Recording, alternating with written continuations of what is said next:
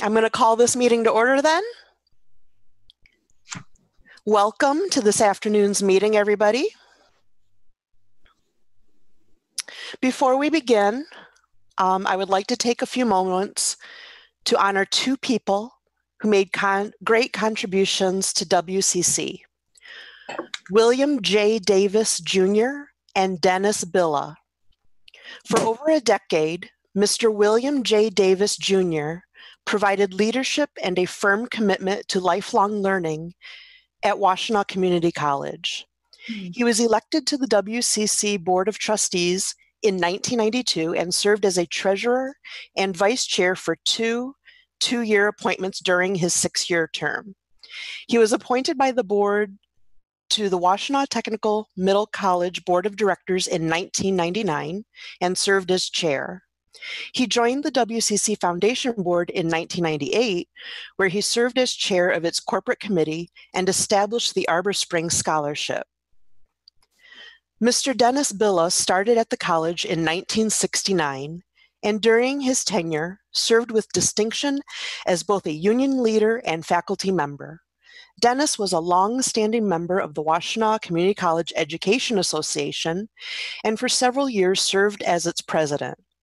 In addition to his faculty position, he also served as chair of the math department.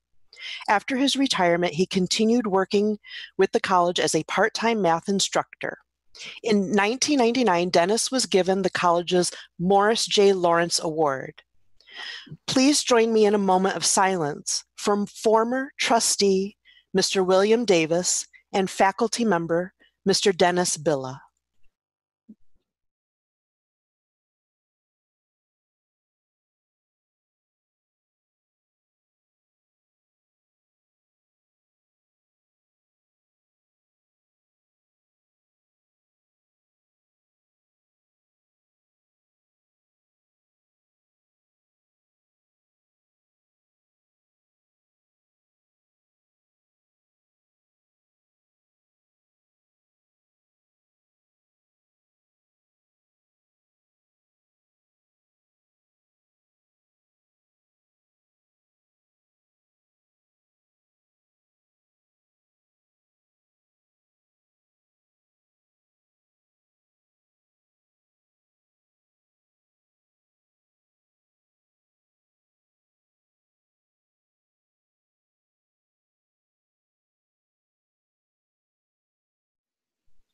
Thank you, everybody, for that moment. Let's begin the meeting. Vanessa, please call the roll. Chair Fleming. Fleming here. Vice Chair Milliken. Milliken here. Treasurer Davis. Davis here. Secretary DeVarty. DeVarty here. Trustee Hatcher. Hatcher here. Trustee Landau. Landau here. Trustee McKnight Morton. McKnight Morton here. Thank you. Do I hear a motion to approve the agenda? So moved. Second? Support, Milliken. Second. Thank you. Any discussion on the agenda before we begin? Okay. Hearing none, Vanessa, I'm sorry, what was that? This is McKnight Morton. Is it appropriate for me to talk about the person who has, two people who have deceased, or wait until comments? Wait till comments. I would appreciate it if you'd wait till comments. Okay, no problem. Okay, That's thank you. Vanessa, please call the roll. Chair Fleming. Fleming, yes. Vice Chair Milliken. Milliken, yes. Treasurer Davis. Davis, yes. Secretary DeVarty. DeVarty, yes. Trustee Hatcher. Hatcher, yes. Trustee Landau. Landau, yes. Trustee McKnight Morton. McKnight Morton, yes. Thank you. Moving to tab A, the minutes. The recommendation is that the Board of Trustees approve the minutes of the May 19th monthly meeting as submitted. Do I hear a motion for the minutes? So move. Hatcher, second. Thank you. Any discussion on the minutes? Okay, hearing none. Vanessa, please call the roll. Chair Fleming, Fleming, yes. Vice Chair Milliken, Milliken, yes. Treasurer Davis, Davis, yes. Secretary DeVarty, DeVarty, yes. Trustee Hatcher, Hatcher, yes. Trustee Landau, Landau, yes. Trustee McKnight Morton. McKnight Morton, yes. Thank you. Excuse me. Moving on to citizen participation. First up is our verbal communication. Ms. Kissel, are you ready? I think so. I think they're going to start my video. Go ahead when Maybe. you're ready. Yep. Okay. All right, here we go. All right, there I am. All right, well, it's June 2020. In the month since the last board meeting, much has happened. And working with the VPI and Executive Director DeLong, the WCCA has signed a number of letters of agreement in preparation for the fall semester. Among them, we have agreed to shift the timeline for completing professional development and capitalize on the summer training many of us plan to do. We've extended continuing adjunct status for the 2020-2021 school year so that no current adjunct loses their status due to changes related to the pandemic. And we've allowed for adjuncts to teach up to 10 credit hours, giving departments more flexibility in scheduling. And so this can only be done through our regular conversations with President Blanca, VPI Hearns, and others as we consider how best to meet the students' needs. Also, the WCCA is pleased to announce that we are encouraging donations to the foundation through the WCCEA Faculty Union Cares Student Emergency Fund. Like the General Emergency Fund, these monies will support our students in their times of need, and happily this fund is growing through one-time donations and payroll deduction. Of course, all are welcome to give to this fund, and I thank the WCCEA board and the members for their ongoing support. This month has also reminded us of the injustice and inequality in this country as we witnessed the murder of George Floyd in Minneapolis and the subsequent protests locally and abroad. As noted by the MEA president, the WCCEA knows that our members, our institution, has a critical role to play in the education and the fostering of solutions. But I don't want these to just be empty words to this board. As my members have reached out over to me this past month, they want to know how to make an impact, how to feel safe in promoting difficult conversations, and how to engage in the struggle in meaningful ways. I will continue to discuss this with President Blanca and VPI Hearns as the start of a new school year, an election year, provides us with such opportunity. Therefore, I was very pleased to see that President Blanca has joined with other colleges, presidents and chancellors for the All-In Campus Democracy Challenge. I look forward to learning more about how we can leverage this initiative on our campus. And of course, sadly, one voice in this conversation that will be missed is that of Dennis Bila, who passed away on June 9th. I never got to know Dennis well, but I hear him every time I open my contract. I've heard from many over these past weeks who've had a much greater sense of the man, and their stories show a person who had such great conviction, humility, tenacity, love, and humor.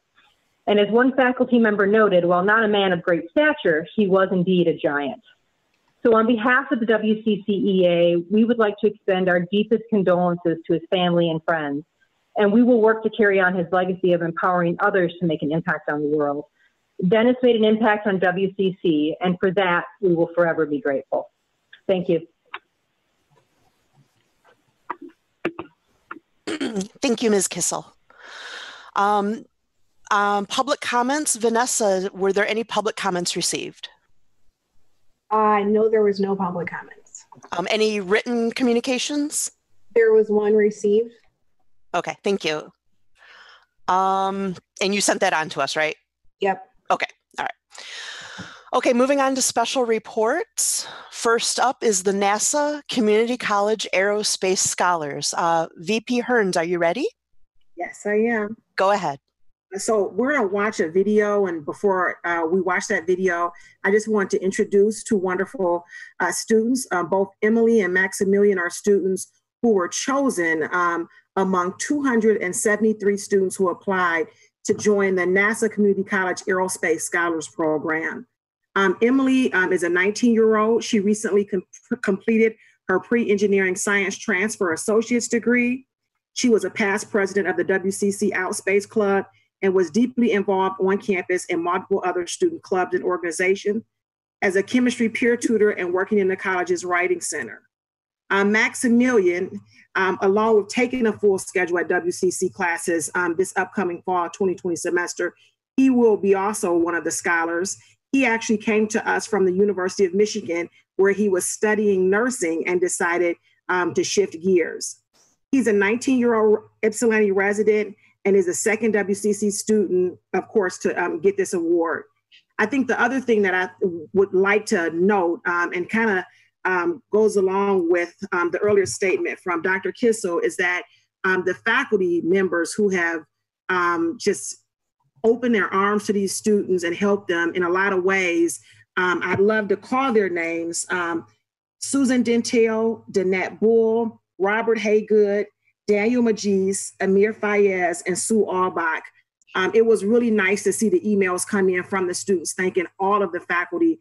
These faculty have worked together to really encourage and promote and motivate these students in a way I think is specific to how we do things at Washtenaw Community College.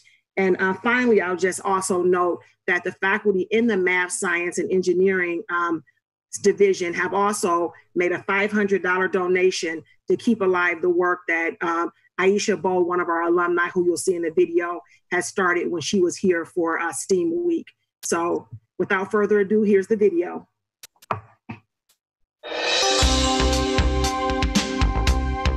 In late May, our story about Emily Seghi was a big hit on social media. Emily is a recent WCC graduate transferring to the University of Michigan to study aerospace engineering, who learned she was accepted into the NASA Community College Aerospace Scholar Program. That story caught the attention of Aisha Bowe.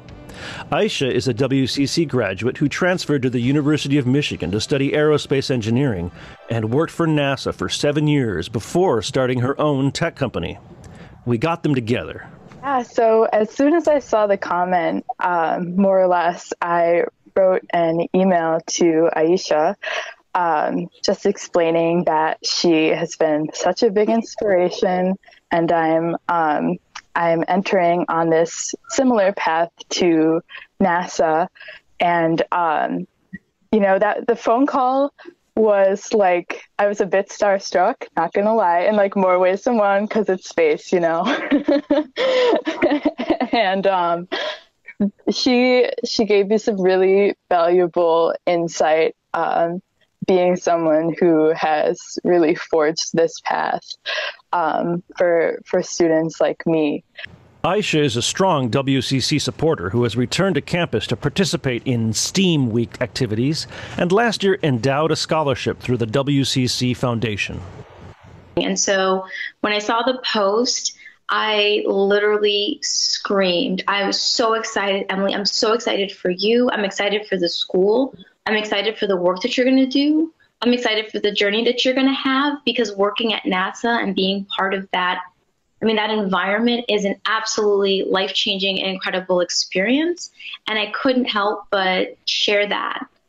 Throughout her time at WCC, Emily carried the academic planner she posed with for our story. We asked her what it signifies. You know, the WCC sticker on my planner, you know, reminds me of where I'm coming from, this amazing support network that I have, and all of these people that I know and love. And the NASA sticker, really, it represents more than just NASA, but it is some of that self-belief, like just daring to dream about being part of such an important mission for humankind someday. Both challenge the stigma that community college students are behind their four-year university counterparts. In fact, they credit WCC for helping them reach their goals. My Washtenaw Community College classes, which were affordable and fantastic and supportive, transferred to University of Michigan. So how can you beat that? How can you beat taking a class that's on par with the classes that are offered from a top-tier university at a fraction of the cost in a small environment and doing well in it? In a lot of ways, I feel like coming to WCC before going to U of M was the best thing I could have done for my education and my personal development. The friends you make and the mentors you meet, they are just such a key support system in your academics as well. And a lot of the professors at Washtenaw, in fact, I would say all of them, really, they are your cheerleaders. They want to see you win. They want to hear about your aspirations, why you came to WCC, where you want to go. And they want to do everything that they can to get you from point A to point B. I've turned into a community college evangelist at this point in time. I want more people to understand how powerful it is and to know that, going from high school to community college, getting a solid foundation, and then literally picking where you want to go and your level of comfort with that, and saving money, which is always a smart move, is the best thing you can do to set yourself up early on in your academic career. Before ending the call, we shared some more good news. Apparently, we're starting a queue of success stories to share, because literally hours ago, I learned that we have another student chosen for the Nassau Community College Aerospace Scholar Program that begins in September. So we're going to have a club, Rich? We're going to have a club. So I didn't have the opportunity to turn that around quickly enough and have him join us, but people can watch our news page, wccnet.edu/news, and you'll learn a little more about him very soon. But thank you so much for your time. Appreciate it so much. Yeah, thank you. Thank you very much, both of you. Beautiful. Outstanding.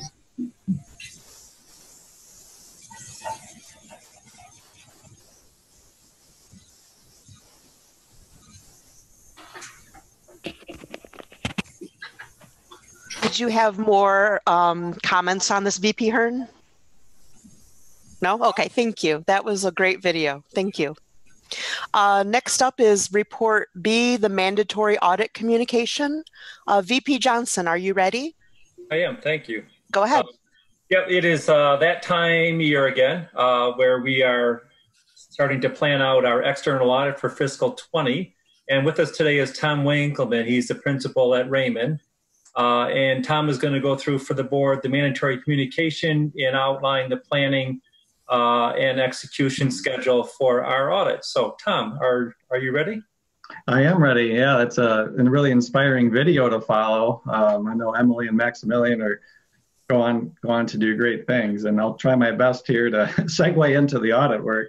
But as Bill said, it is that time of year. The fiscal year is winding down at June 30, and we're going to commence that audit. So right now we're in the planning stages of that audit. You might recognize me. This is my second year in this role as engagement partner here. The last time you saw me was delivering the final audit report in the fall at the end of our work. So here we are kicking off the audit, and we'll mainly do that starting here in June, July, and again later in the fall before I'll report back to you at that time. Just a couple of things as reminders. I am an external auditor, and I report to you, the board. The board is really the oversight for the college, and I'm working for you, and I will report to you, and that is my role. As an auditor, we'll conduct our audit in accordance with the professional standards, and we're prepared and ready to do that. A couple things that we do as part of the audit: we audit the college itself as an entity. That should go as expected. We also do a separate audit of federal award money that flows through the college. That's primarily student financial aid, Pell Grants, and the like that flow through the college. One interesting thing this year that we're still getting new information on is some of the federal money that's come out of the pandemic, the CARES Act, and some other money that is flowing down from the federal government to the college. The guidance on that is still coming out on what we may or may not have to do in regard to that. But if we do get instructions like that, we'll incorporate that into our audit as required. I kind of laid out in general our timeline. So we'll conduct the audit generally over the summer after the fiscal year ends, and then come back at the end and describe the results and of course communicate with the board if needed along the way. But we'd expect to hold that traditional timeline. A lot of people have been asking, well, how are we going to conduct an audit in this pandemic type environment? And the good news is that CPA firms like ourselves, Raymond, we're very equipped and have been quite equipped for quite a while. Many years working with technology to supplement our efforts to communicate with management, and we have a history of working with the WCC management as needed and being flexible with technology. So I don't expect any disruption, really any changes. We'll be able to handle this no problem. Of course, we'd like to see everyone in person as much as possible, as I'm sure each of you would too. But we're ready to adapt to the environment and the conditions that we have. The document you see on the screen, you should have in your packet, and I believe that you do. There's an engagement letter, which is the formal agreement, if you will, which describes my role as an auditor and describes management's role, and that's for your reference. The other document that's sort of associated with that is our professional services plan, and that just lays out the timeline in a little bit more detail than I just verbally described. So if you have any questions on that along the way, my contact information is available. I'm sure many of you might have that anyway. I look forward to serving the college again in this capacity and working with the board here, and I look forward to hopefully seeing you in person soon.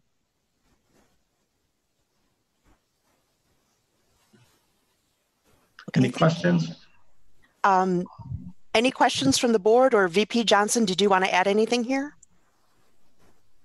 Just that we are, even though we've been remote, our year-end close process is not changing. We've already battened that down. We have 3 internal closes that we do before we turn over the final year-end results to Raymond, and we fully anticipate being back to the board with a draft audited financials at the September board meeting. Okay, thank you. I have a question. Oh, go ahead, Ruth. Mr. Winkleman, how many times have you conducted the WCC audit? Yeah, thanks for that question, Trustee Hatcher. This is my second time here as engagement principal. You might not recognize me with my pandemic beard. I should have shaved it, but this is my second time in this capacity here with the college. When did you do it before? Last year. Mm-hmm. Thank you. Mm-hmm. Thank you. Any other questions from the board on the audit? Okay, thank you. Moving on to our next special report on the Police Academy update. President Blanca, did you have some words of introduction here?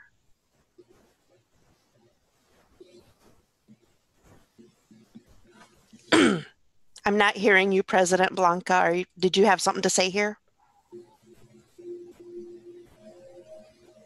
There we go. Okay, right. Thank you. Okay, I'm muted. I believe it's important for us to begin this conversation with a statement about our philosophy. And I wanted to share that before we have this conversation, because I think it's really imperative and important. Today, as you may know, is the 51st anniversary of Martin Luther King's peaceful march in Detroit, the Great Freedom Rally. And that has had such an impact on our state, and of course, Martin Luther King on our entire country. And hearing that speech again this week, it makes us think about our college and what's going on in the area around us.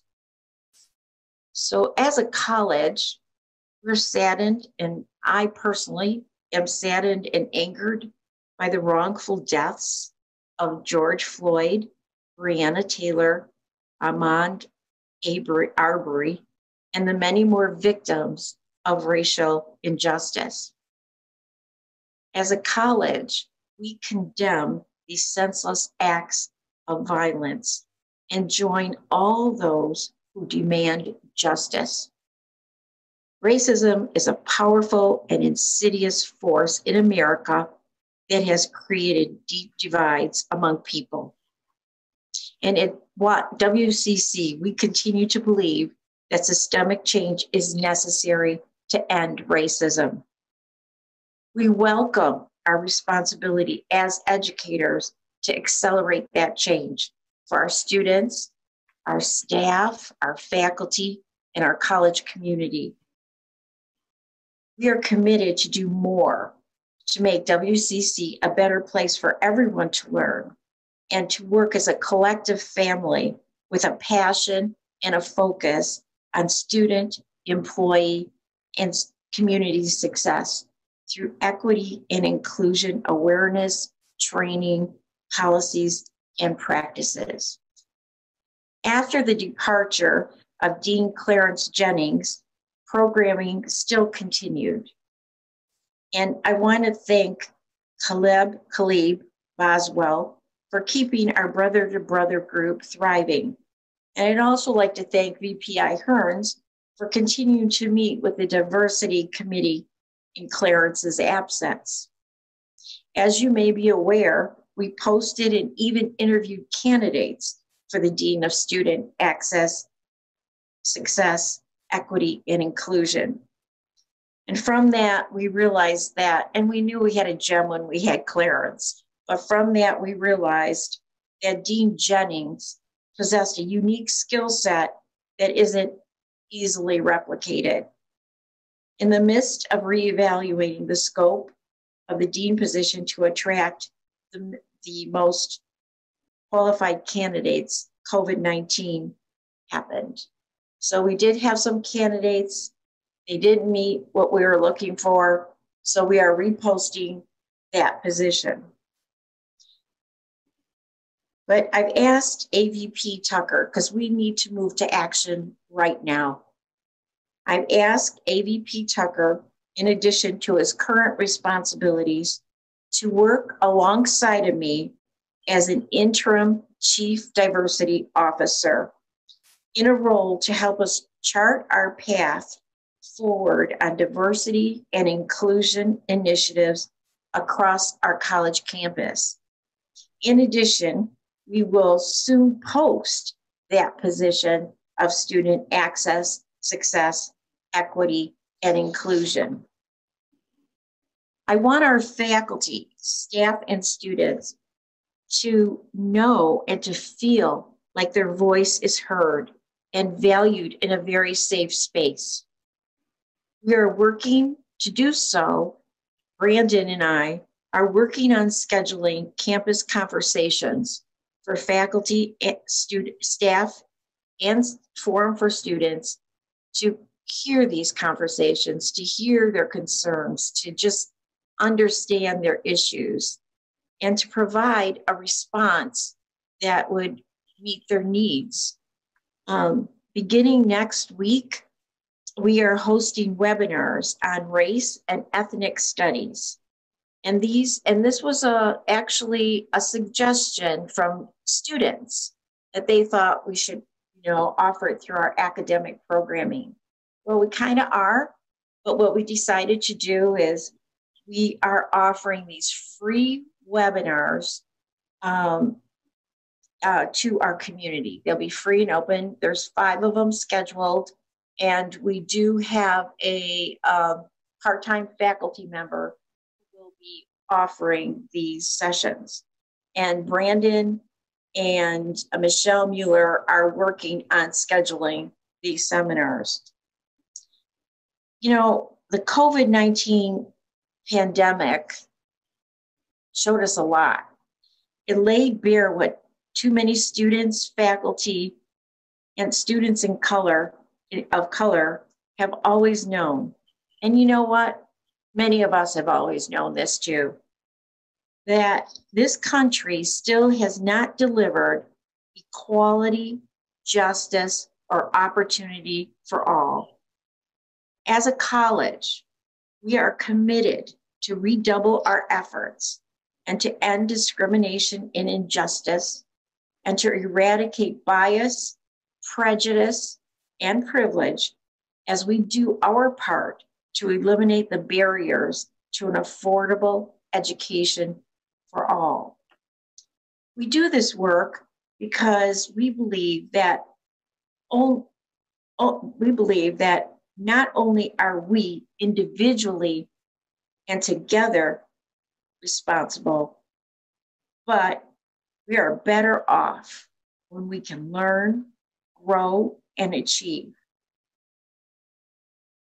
But because we also collectively as a nation are better off when every person can access a quality education that opens the doors to an American dream. And we're doing things right now to take a look at that digital divide. It's just so incumbent upon us, and we are looking at ways to provide better access for our students in that area. The two reasons one trustee requested this presentation tonight, but it was a good suggestion because I think it's very good for us to reinforce to our community, and by our community, I mean our campus community as well as our community, that we take these things seriously and demonstrate how we are doing the things that we do all along. And so when we talk about our campus safety department, I remember all the discussions we had. I have notes on all your concerns. Linda Blakey has those, and we act very responsibly to address those. And it's good for you to hear the progress that we've made and any suggestions you may have. But we also have a very prominent police academy where we are training the future police officers for this county and for this region, which is why Brandon Tucker is going to present about, what we do in the police academy to address issues. So the presentation today will begin with Brandon Tucker talking about our police academy, and then Linda Blakey will discuss our campus security. So, we report to the board often about minority status in hiring. We reported to the board, especially when Clarence was here. So I'm really looking forward to that job again, of looking at those data. What gets measured gets done. And so we looked at how are we working with the different groups, the diverse groups. And we're continuing to do that, but we have to pick that up again, in a way that we can, but we haven't dropped it, but it just was better when we had someone overlooking it. So we're very, very serious. And I've learned a great deal from things that Kim has shared with me, Brandon has shared with me, and some of the things that, I really am not aware of. I am, somewhat aware that I'm concerned to hear about the fears that our own staff have about coming to work, about the ride to work, about what they experience every day, perhaps in their job, maybe things that we say even unintentionally, that's not the right thing to say, in any way that we can ensure that this is a good place for all of us to work. So that is a real critical piece that we need to do, and learn more about our students. And at first, we may think that it's issues about, and it's important to hear how they feel that they're treated unfairly. But I can't even imagine what it would be like. Yeah, I could, and I don't want to imagine, because it upsets me to imagine it. I can't imagine what it'd be like to be the mother of a Black child that goes out to work every day, drives down these streets, and has the fear that they may be pulled over or may be treated unjustly. Or our employees that might have children in that capacity. So we all want to learn, we want to understand through these campus conversations, and we want to do something about it. So I thought this would be the best way for me to introduce our academies.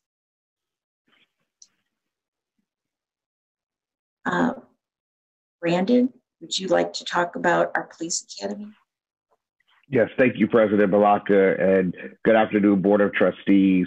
It's my honor and pleasure to give you an update today of our police academy. And my goal is to provide you kind of the soup to nuts for how students get into the academy to how they actually leave prepared, ready to be positive contributors in our local law enforcement agencies. And okay, so what you'll see here is our police academy is authorized by MCOS, the Michigan Commission on Law Enforcement Standards. And MCOS provides the administrative oversight and authority for not only police academies, but for all police agencies and law enforcement agencies in the state. MCOS is made up of a commission of 19 individuals that represent law enforcement community and community as large that sit in Lansing and really drive the policies and procedures that we as an academy and agencies have to operate under. Students who enter the academy can come in one of two ways, either as a pre-service candidate in which they're paying their own tuition, they're eligible for financial aid, and they eventually will seek employment, or in-service candidates in which an agency such as the Washtenaw County Sheriff's Office or Ann Arbor Police Department will sponsor that candidate, thus paying them a wage and paying their full tuition. We have seen over the last few years under the great leadership of Joyce Van Meter and our team that we have had a large increase in in-service candidates. We used to have one or two. Now we have record numbers of 10 or 11 out of an academy class of 25 to 30. So in some instances, almost half from the local agencies are saying we want to invest in Washtenaw Community College's training efforts. Everyone in the police academy must meet what is minimum licensing standards. There's a Public Act 289 of 2016 that allows for agencies, let's give an example of maybe Detroit Police Department or Ypsilanti Police Department, that they can waive in the educational requirement and hire someone directly. As you'll see in our next slide, in order to get into the academy from an educational standpoint, you have to have a minimum of an associate's degree upon completion of the academy, with the exception, as I just mentioned, agencies that can provide an exception to that rule. And that does happen, not as often as one would think, but sometimes individuals from a military background, they may waive that educational requirement. But otherwise, you have to have an associate's degree. You have to be no younger than 18, a U.S. citizen. And then you must have character fitness, thus meaning good moral character, which is determined by an extensive background check that happens through a number of things which you'll hear about today.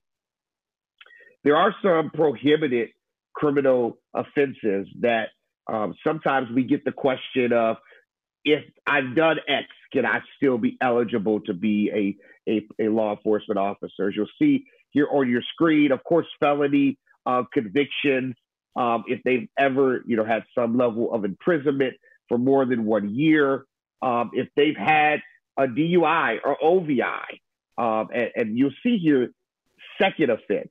The MCO standards does allow for redemption, but it does look at it has to be, of course, a long time ago. So if someone was 19, made a mistake, and they decided to be a cop at 30, as long as it's not a recent offense, specifically around, a DUI, then they potentially might be eligible. But then, of course, drugs.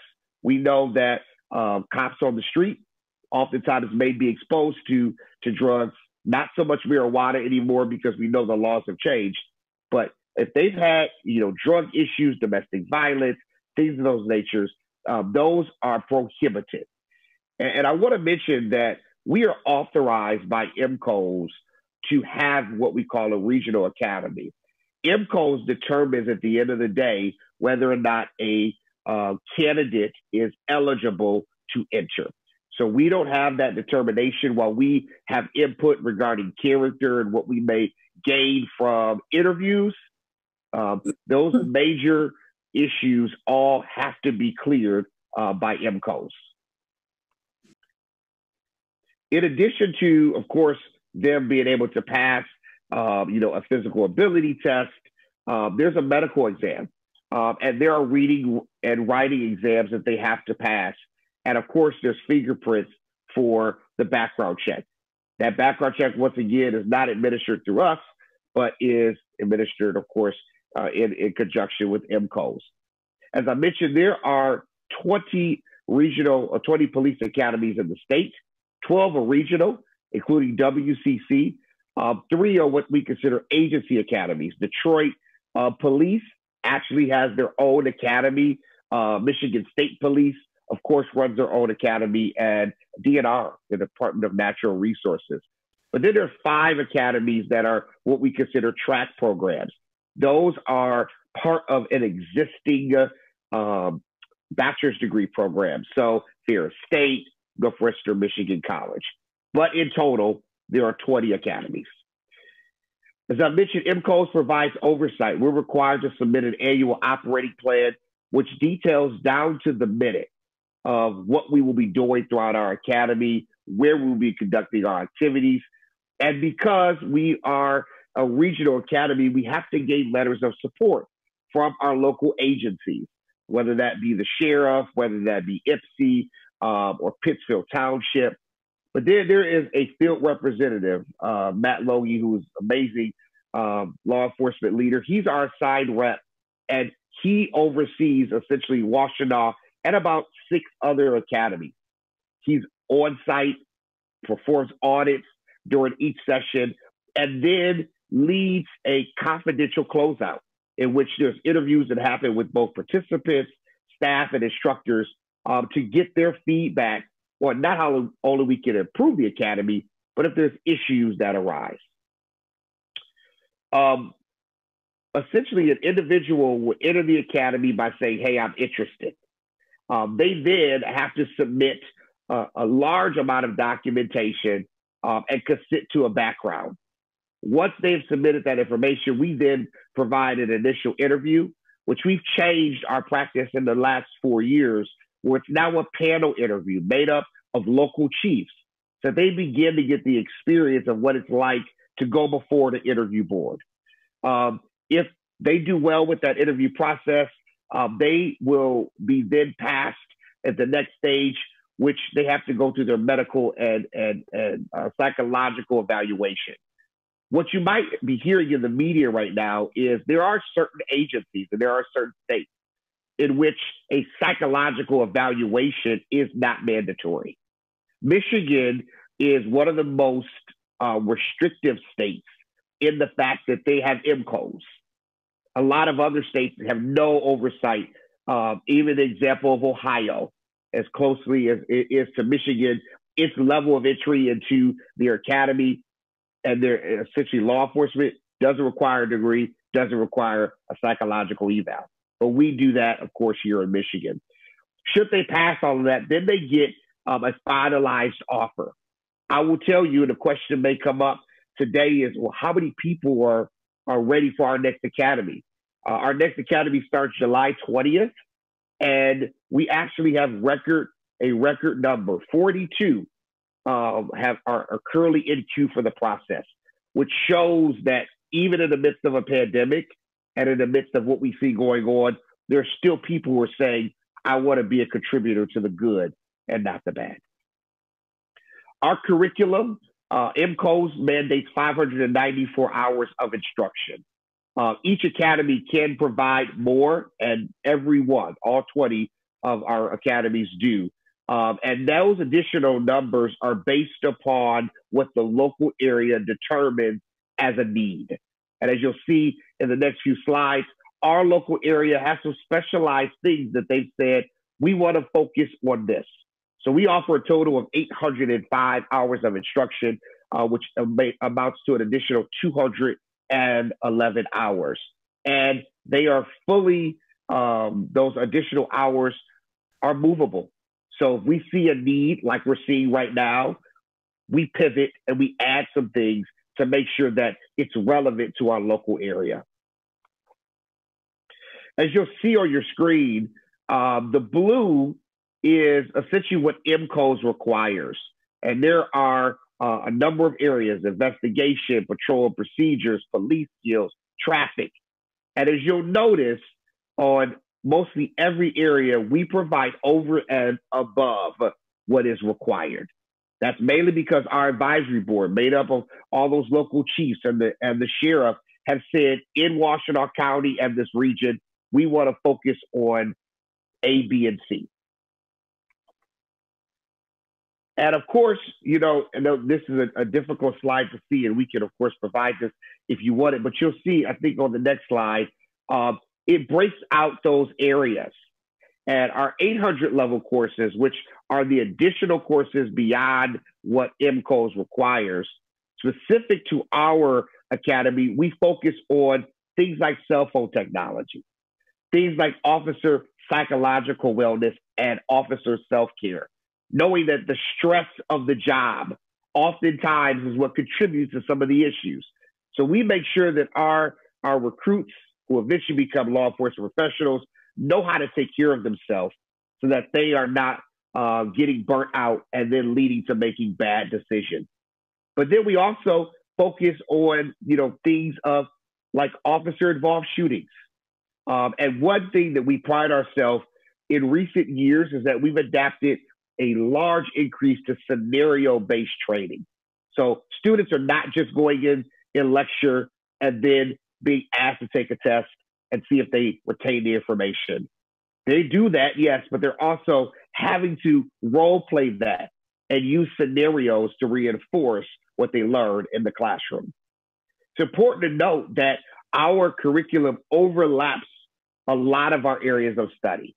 So for example, when we talk about bias, we interweave bias into a multitude of our areas. So bias in ethics and policing, bias in crimes against person, bias in fair and impartial policing, for example, to ensure that they're able to take those themes and those tenets across the curriculum.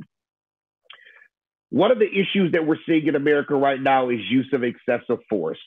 And in the law enforcement arena, we relate that to what's called subject control.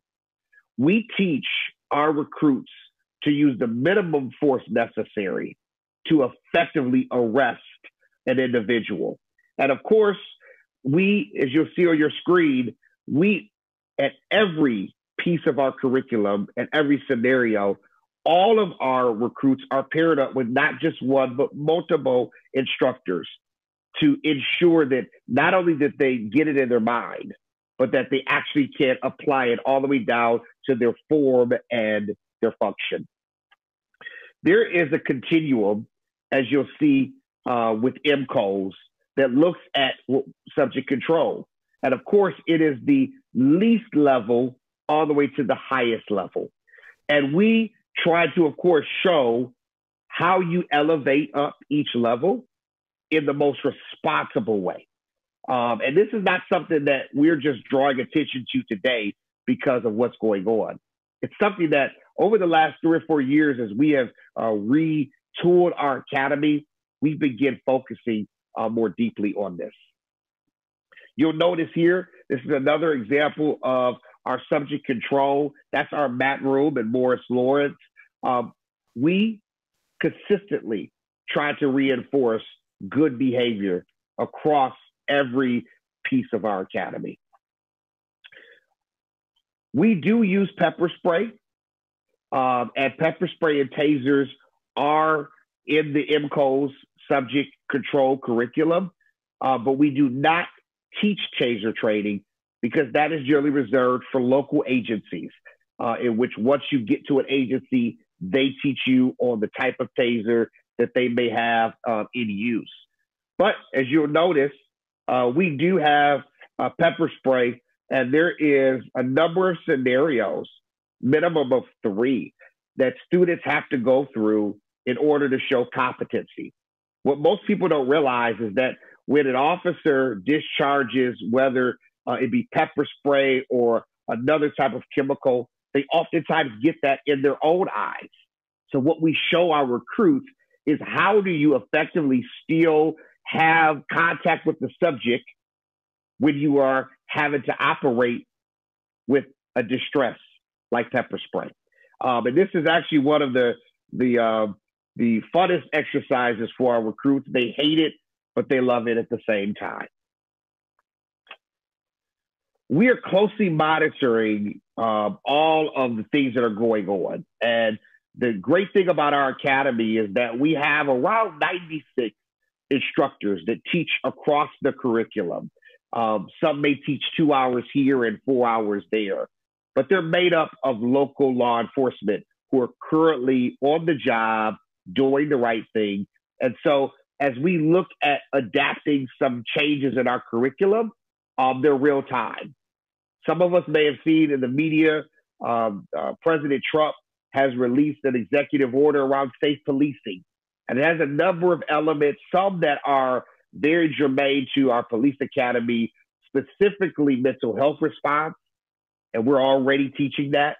Legislation and grant programs, which will probably release a number of dollars that we might be able to go after to not only develop our academy, but remember, our public service training department is the regional training academy for most all agencies that are in the area. So whether it's U of M, whether it's Pittsfield, whether it's Saline, or even our own public service training department, our public safety department, we provide that regional training. But then also we know that that executive order bans chokeholds. I will tell you that chokeholds is not a technique that is taught in our academy, has not been and will not be. As we know that there's now a national ban, it's not a best practice and we don't use it. Some things that are currently in place, we of course have to adhere to MCO standards, but we are actually working on our IDATLIS accreditation, International Association of Law Enforcement Standards and Training. Where we, sometime probably in the next quarter, will submit our self-study to become the first police academy in the United States to achieve accreditation. And of course, those standards are even more stringent than MCOs. And what we have found as an initial test, we are meeting a lot of the standards that are out there. So we'll be excited to be able to submit that self-study and have our on-site visit sometime by the end of the calendar year 2020. But we are constantly looking at our training. And one thing that we have come up with is that we're going to have a panel discussion. We teach how to not use excessive force. But what we never do is have a panel discussion with local law enforcement, as well as maybe some community members that can speak to their own experience and how it has been. So in addition to teaching it, we're going to provide some discussion in this upcoming academy. We will continue with our scenario-based training to include subject control. While we do it in our mat room, as we showed you a couple slides ago, we're going to infuse this to have scenarios in which use of excessive force is present and to be able to showcase what it is like to be in a situation like that and why we should not do it. We also have, in partnership with the University of Michigan, Ann Arbor Police, and the Sheriff's Department, have a Milo system, which we've used for the last 3 years that has been on campus, and we will continue to use even greater now, which is a effective escalation, de-escalation scenarios in which you can actually go in a room and it will show you what it is like to be in the parking structure with 5 people coming at you as an officer. But then we're also going to look to see if there's more that we need to do. As we have our advisory board meetings and we could hear from our local law enforcement agencies that are on the front line, what are the burning problems?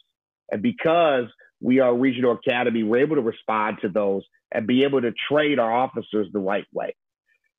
Some might ask, do we use body cams?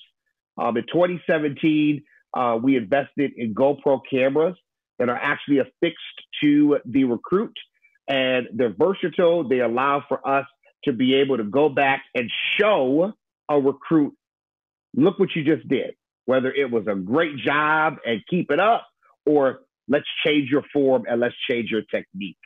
We use those not only on one-on-one scenarios, but even around vehicle stops, how you can assure that what we call the mechanics of arrest are being followed, as well as subject control.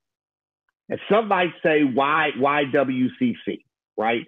Our mantra and our motto is that we care and strive for excellence, but that we focus on scenario-based training and ensure that our recruits make solid and wise decisions, not because we told them to, but because they have seen what best practices show that you should do. But then we have, the most modern training equipment, whether it be, as you see on your screen, our inflatable wall system that literally can showcase a commercial building or a house in about 3 or 4 minutes of blowing it up. But then also our police vehicles, that we continue to make sure that we have the latest and the greatest in terms of tools, whether it be our vehicles, the fingerprint, state-of-the-art fingerprint kit that you see, or even our range, which we've invested a significant amount of money to make it state-of-the-art. But then, as I mentioned before, our Milo system, which we were lucky, this is a $250,000 system that we did not have to pay for, based upon our partnership with Ann Arbor PD, the Sheriff's Office, and U of M.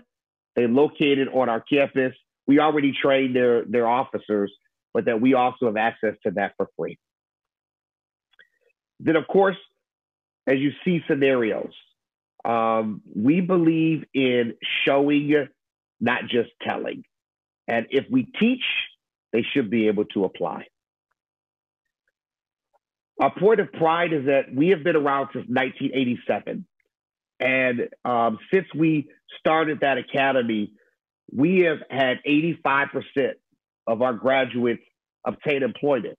So we have a very high employment rate. That does not take into account the other 15% are probably individuals that either obtained employment federally or out of state, which we're not able to track. And then last but not least is our talent, is our part-time faculty and our administrative staff. As you'll see, we have a large variety. Majority of those instructors, about half, come from the county. But we have a number of other counties that come and they show and they teach. And what does that do? That ensures that we have diversity, not only in race, but not only in background or agency structure, because I'll tell you that someone teaching from Monroe, their agency is going to look a lot different than Ann Arbor PD or potentially Farmington Hills. So we want to ensure that we have diversity of experience.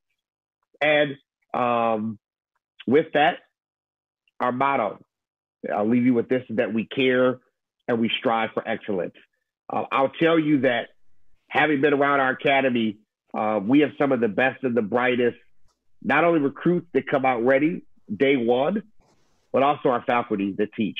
And, a number of our students come directly from our associate's degree in criminal justice program here at the college. So, it's oftentimes a continuum where we get them, they come ready to be a cop, they go through the CJ program, and then they enter the academy, or those who come already with a degree and they're looking to get those skills. So with that, I'll open it up for any questions, or maybe I can answer those at the end, up to President Malaka and Chair Fleming. All right, thank you. Madam Chair, if I could just interject one thing before we answer any questions. Mm-hmm. So when I first came here, I met with the chiefs, and they were very, very disappointed in our program and very upset. And I listened to this for a couple of years. And when Brandon took it over, I think about 5 years ago, was it 5, Brandon? Yep. I gave him the job of making sure we made him, we figured this out, because they were upset that they had to go to Schoolcraft Community College or other colleges to train for police officers. And so Brandon has worked very closely with the Police Advisory Board and has implemented this program. So Brandon, I would like to thank you for what you have done over the years. And I was part of the beginning, so I know where it was and I know where it is. So Brandon, thank you. I'm sorry. Thank you, President. Thank you, President Malaka. And really, I want to thank our team, Joyce Van Meter and Sherry and Tom and John. They have really helped, and it's a community effort.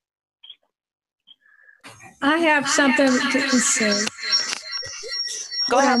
Feedback issue. Okay, are we good? All right, hang on. Since the 5 years, this is for AVP Tucker, since the 5 years that you've taken over, what sort of percentage rate were we at that time to where we are here? Like were we 50% in graduation rate? Now we're 85. What sort of a significant impact in that percentage of graduation rate have we had since you took over? We have always graduated individuals, Trustee Davis. The question becomes whether or not they became certified by MCOs and took the test. I will tell you that in the 5 years, or almost 6 now, we are usually maybe 1 or 2 failures out of the entire class. And that could be a first-time failure, and then they go back in a week or 2 and retest. I will tell you that when I started, it probably was more upwards of 5 or 6. And what we have done is we've really looked at our test-based questions and how we prepare those individuals for the test. And, we do a lot of outside of the classroom coaching and review to ensure that those individuals are ready for that final test through MCOs. Because while they may graduate and complete the academy, there is a certification licensure exam that MCOs administers, in which they have to pass in order to be eligible to actually have a career in law enforcement. Now, do they have to continually be recertified, if you will, like nurses would and other professions? Is this something that they do yearly or every other year? There is continual learning that happens, yes, annually. And that could be everything from certifying with firearms qualification all the way down to, legal updates and law updates. The good thing about it is that one thing that we do is our police and our corrections academy. But the other thing that we do is our in-service training. So we provide a large amount of the in-service training that those officers within our region actually take part in annually. That's either online we have an online firearms class, or on ground. And not only do we do that for all of those agencies, we also, our own police department takes a part in that.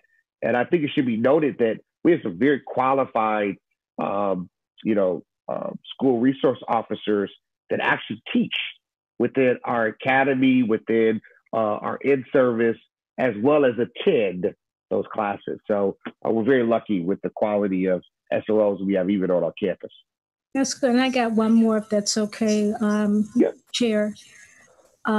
Females, are there any more females as candidates, or they're actively being recruited? I mean, what sort of the gender dynamics is that with the police academy?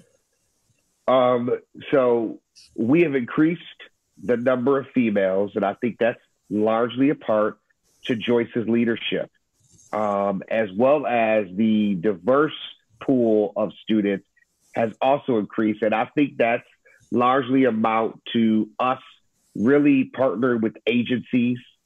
And it's a struggle. Agencies will tell you, they've said it for years. It continues to be an issue today of having diverse, not only in gender, but also in race. But we have had over the last couple of years, some of the most diverse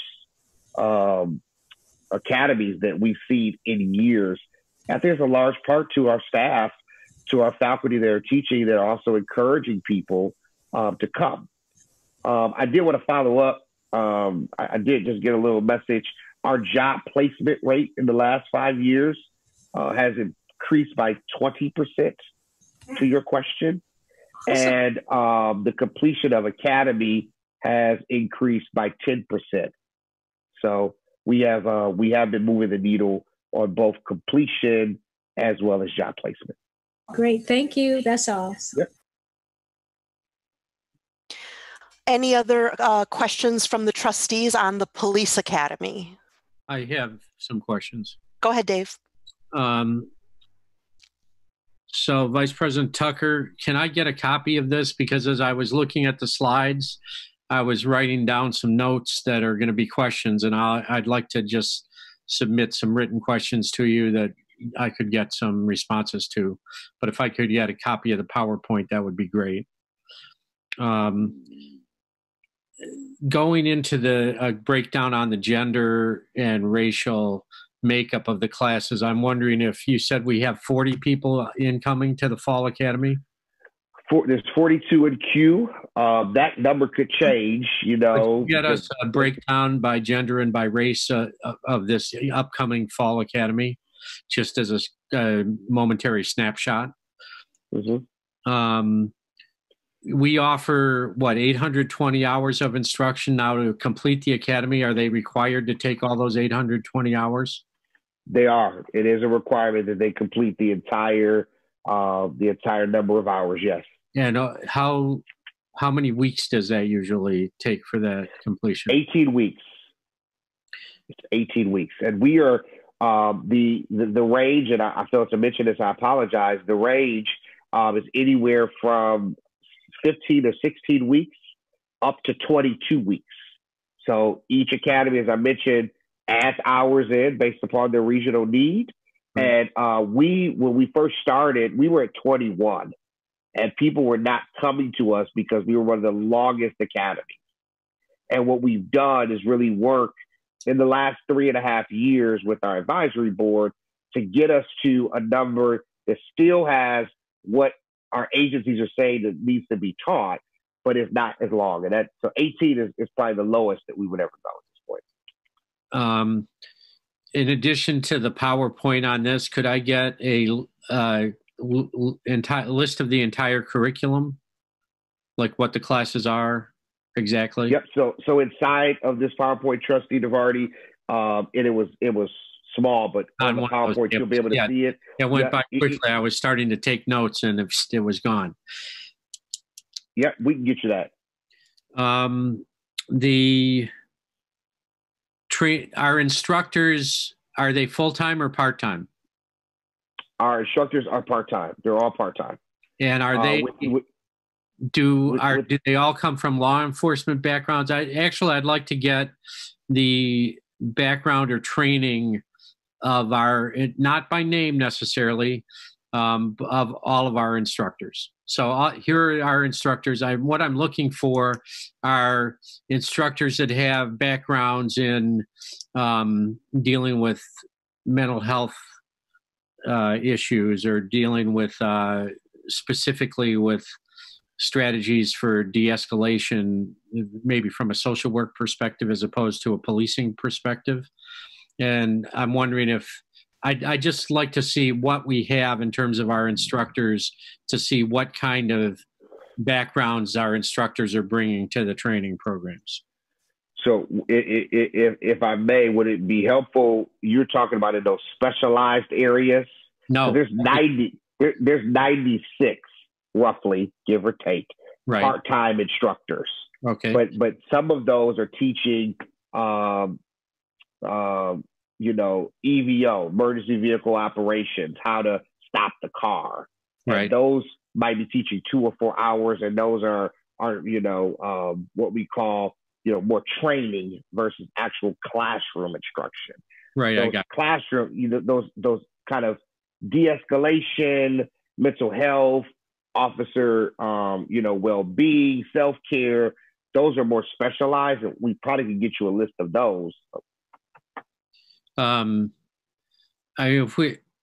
If we have 96 instructors, can't we just say, this instructor has 20 years of law enforcement experience. That's his background. That's what the expertise they bring. This person has training in mental health field and policing. It would be nice to just get, we have resumes on all of them. We could black out the names, and I could see what backgrounds they have without attaching names. I don't want to get at personnel records where I'm looking at what You don't need that. I want to see what training we have, what backgrounds our trainers have. So I'd like to make a suggestion. This is Trustee McKnight Morton, and I hear what Trustee I could put all this writing requests.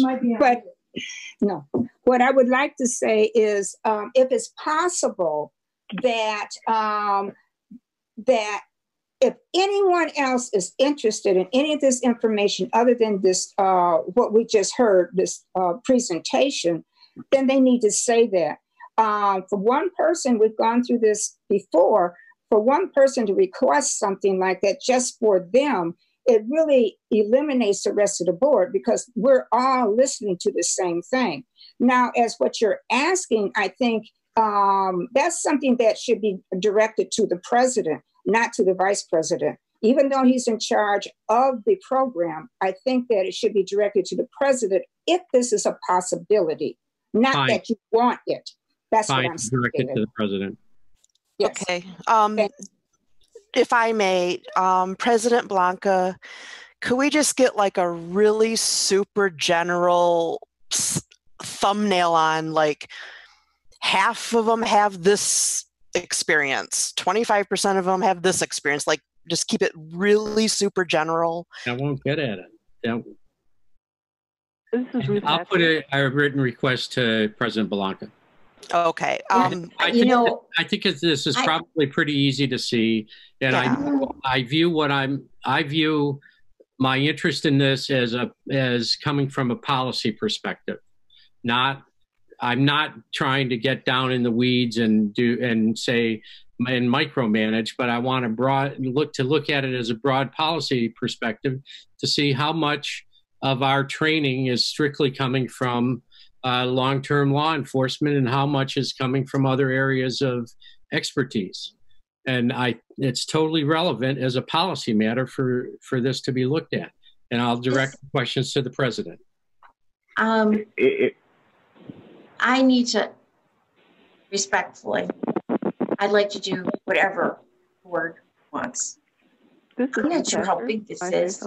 Okay. How about, I do whatever. I mean, if that's, I don't get, maybe when you talk to me, David, I'll have a better understanding. Because it seems like a lot to go through 90 people and write down all the training they have.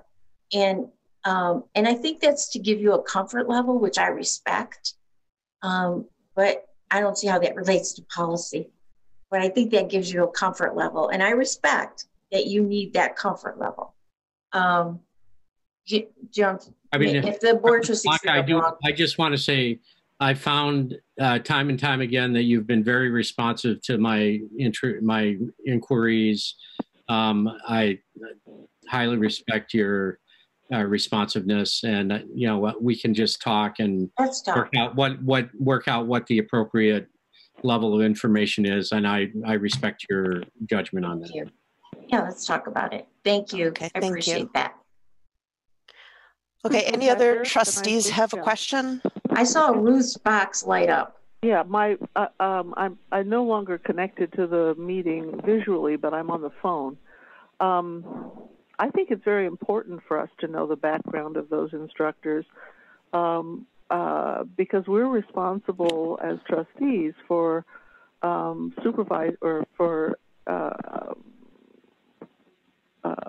offering this training to police. And it seems that in the current environment, the training of police is very, very important.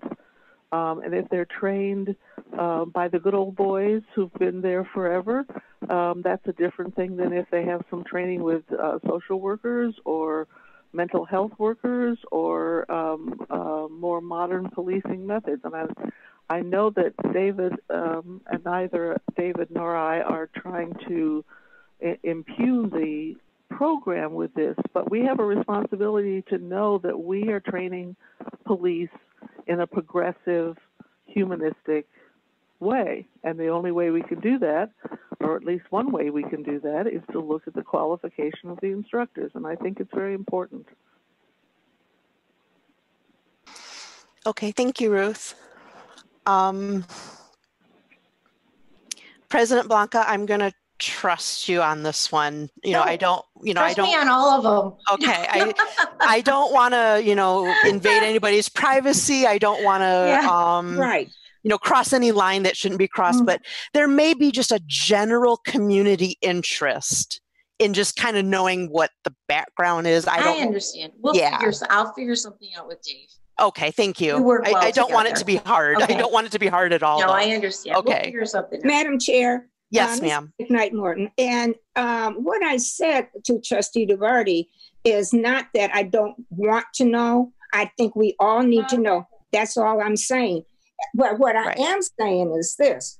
I think when a question is asked of an individual who's doing the presentation, if there's certain things that you would like, present it in a way so that the board is involved in this, not just one individual. That's all I'm saying. And this type of instance or other instances, that it needs to be presented to the president, because she is over these programs and she's the one can help with this information versus the vice presidents. I hope I made myself clear. Okay. Thank you, Madam Chair. Yes. Yep. Thank you. Any other questions on the Police Academy topic? Okay. Thank you, everybody. Ruth's lighting up. Ruth lit up. Oh, Ruth, did you have another question? No, I don't know why I lit up. Okay. All right. Thank you. Just making sure. Thank you. Okay. We're going to go on to the public safety update. VP Blakey, are you ready? Yes. Go ahead.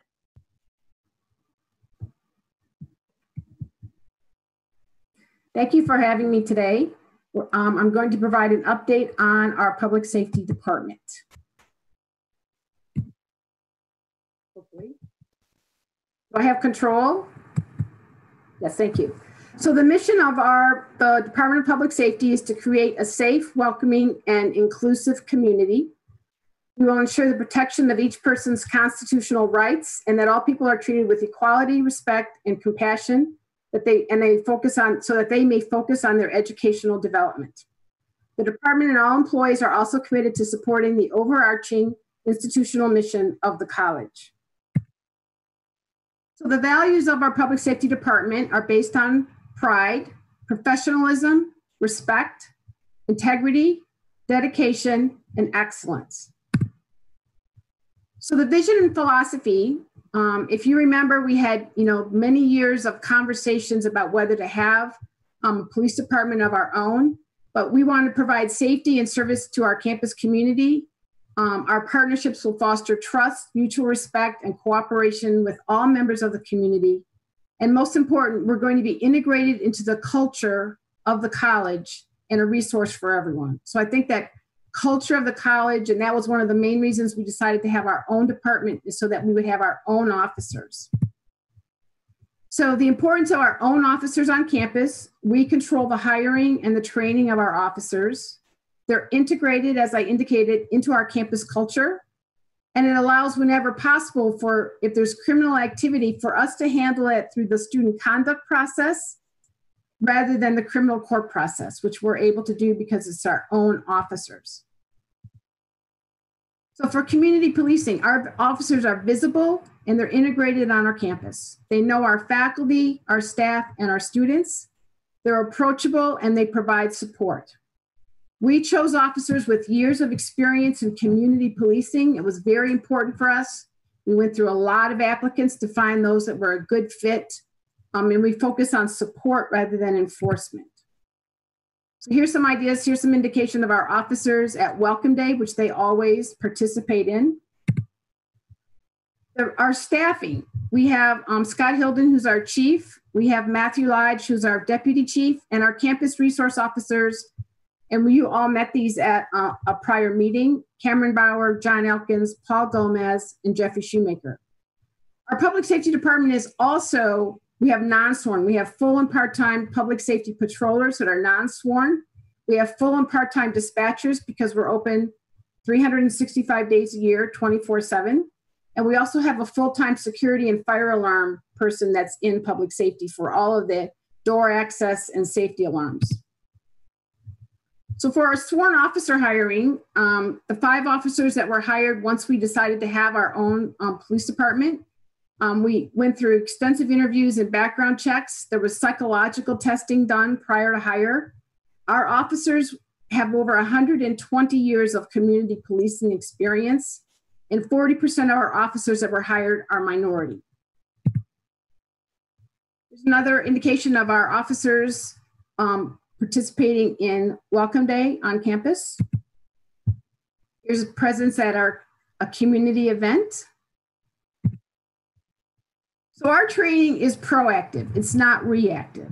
All our officers came with years of training, but we've done, as soon as we set up the force, we had training in anti-bias and implicit bias. And as Brandon noted, they take training through our police academy, through our in-service sessions, but they've also attended just our regular campus in-service training as well. They've done diversity and inclusion, de-escalation techniques, including verbal judo, mental health training, our ethics, dealing with emotionally disturbed individuals, excited delirium, community policing. And again, our officers bring years of training and years of experience in community policing. Less lethal force training, use of pepper spray and taser.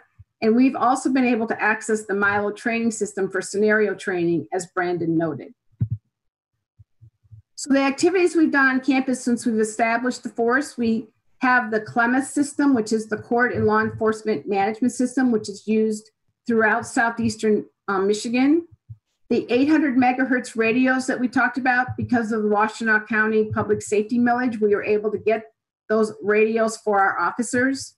Our officers provide ALICE active shooter response training. That's provided to faculty and staff during our in-service sessions. We've also done general safety sessions for our students. That included ALICE, but we also did awareness of edibles. When the marijuana laws changed in Michigan, we certainly saw an uptick of students bringing edibles to campus. And so making students aware of being careful what to eat once that law changed. We've also had online active shooter and classroom lockdown training required for our employees. And we've worked with our student development and activities to launch Coffee with a Cop sessions. Those are noted here. So other activities we've launched this last year, we launched a app called WCC Safe. It provides safety information and alerts. It also allows faculty and staff to contact public safety via text messages. especially if there was an emergency in a classroom. People may not feel comfortable using their phone or picking up the classroom phone, but they can text if there's an emergency occurring. We've also implemented a distributed antenna system that you approved earlier to amplify the strength of those radios, since those radios are used by first responders across the state.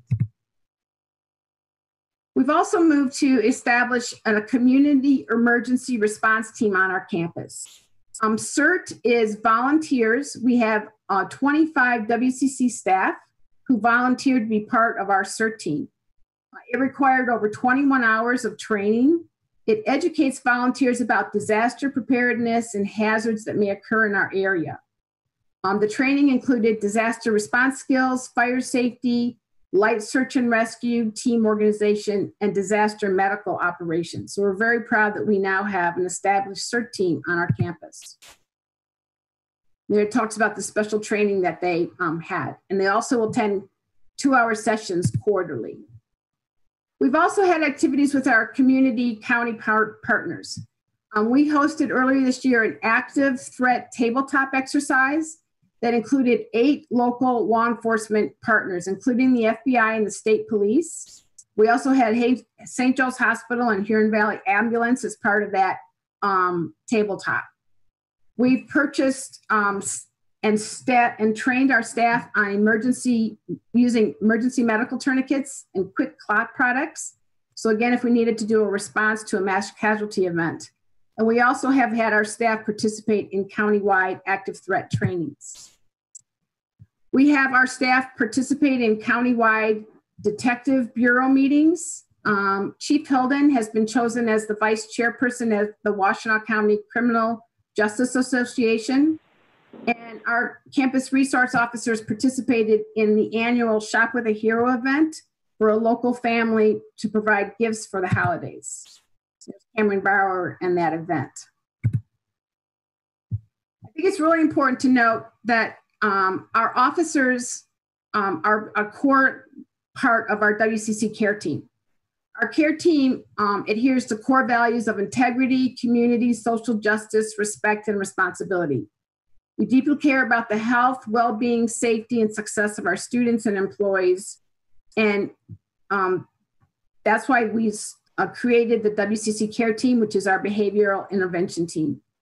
We're designed to intervene early and provide support to our students who may be displaying emotional or distressed behaviors.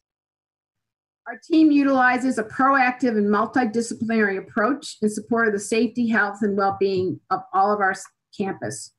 We're comprised of licensed professional counselors, our 3 public safety officers, and student services administrators.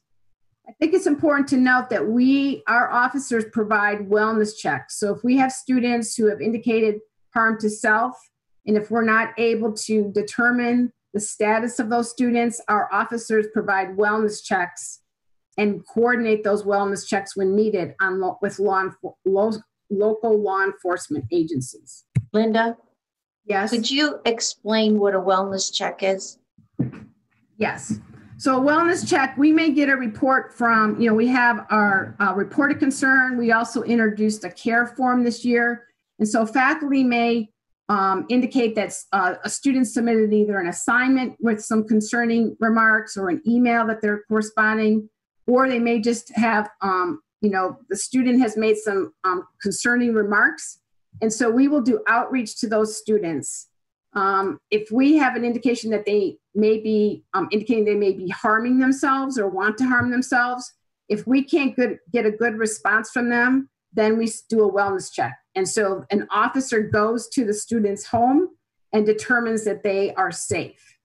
We've also sometimes had to go to an individual's home and in some cases transport them to the hospital because they were indicating they were going to harm themselves, and we get them to a hospital so that they can be taken care of. So for accreditation, ICLEA is the International Association of Campus Law Enforcement Administrators. And we are in the process of going through the accreditation process for our agency.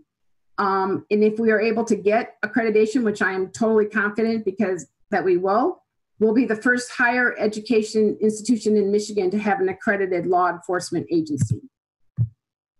I also want to note that, during the entire pandemic, our officers and public safety staff have been on campus 24/7. And as we've expanded our health screening, those are the individuals that are taking care of that. I would like to acknowledge their work during the crisis. Thank you. Is there any Thank you, Linda. You're welcome. Thank you. Do any trustees have questions on our public safety program? Yes, McKnight Morton here. Go ahead, Diana. I say that congratulations to Linda and her team and acquiring the accreditation. And I think we haven't got it yet. We're working. But you know what? It sounds good to me. So I'm going to say it right now. Thank you. Thank you. And one more thing. Yeah. Okay. I know when I talk, I lean forward. I push my iPad back and I still lean forward. So if I lean forward, I just lean forward. I'm sorry.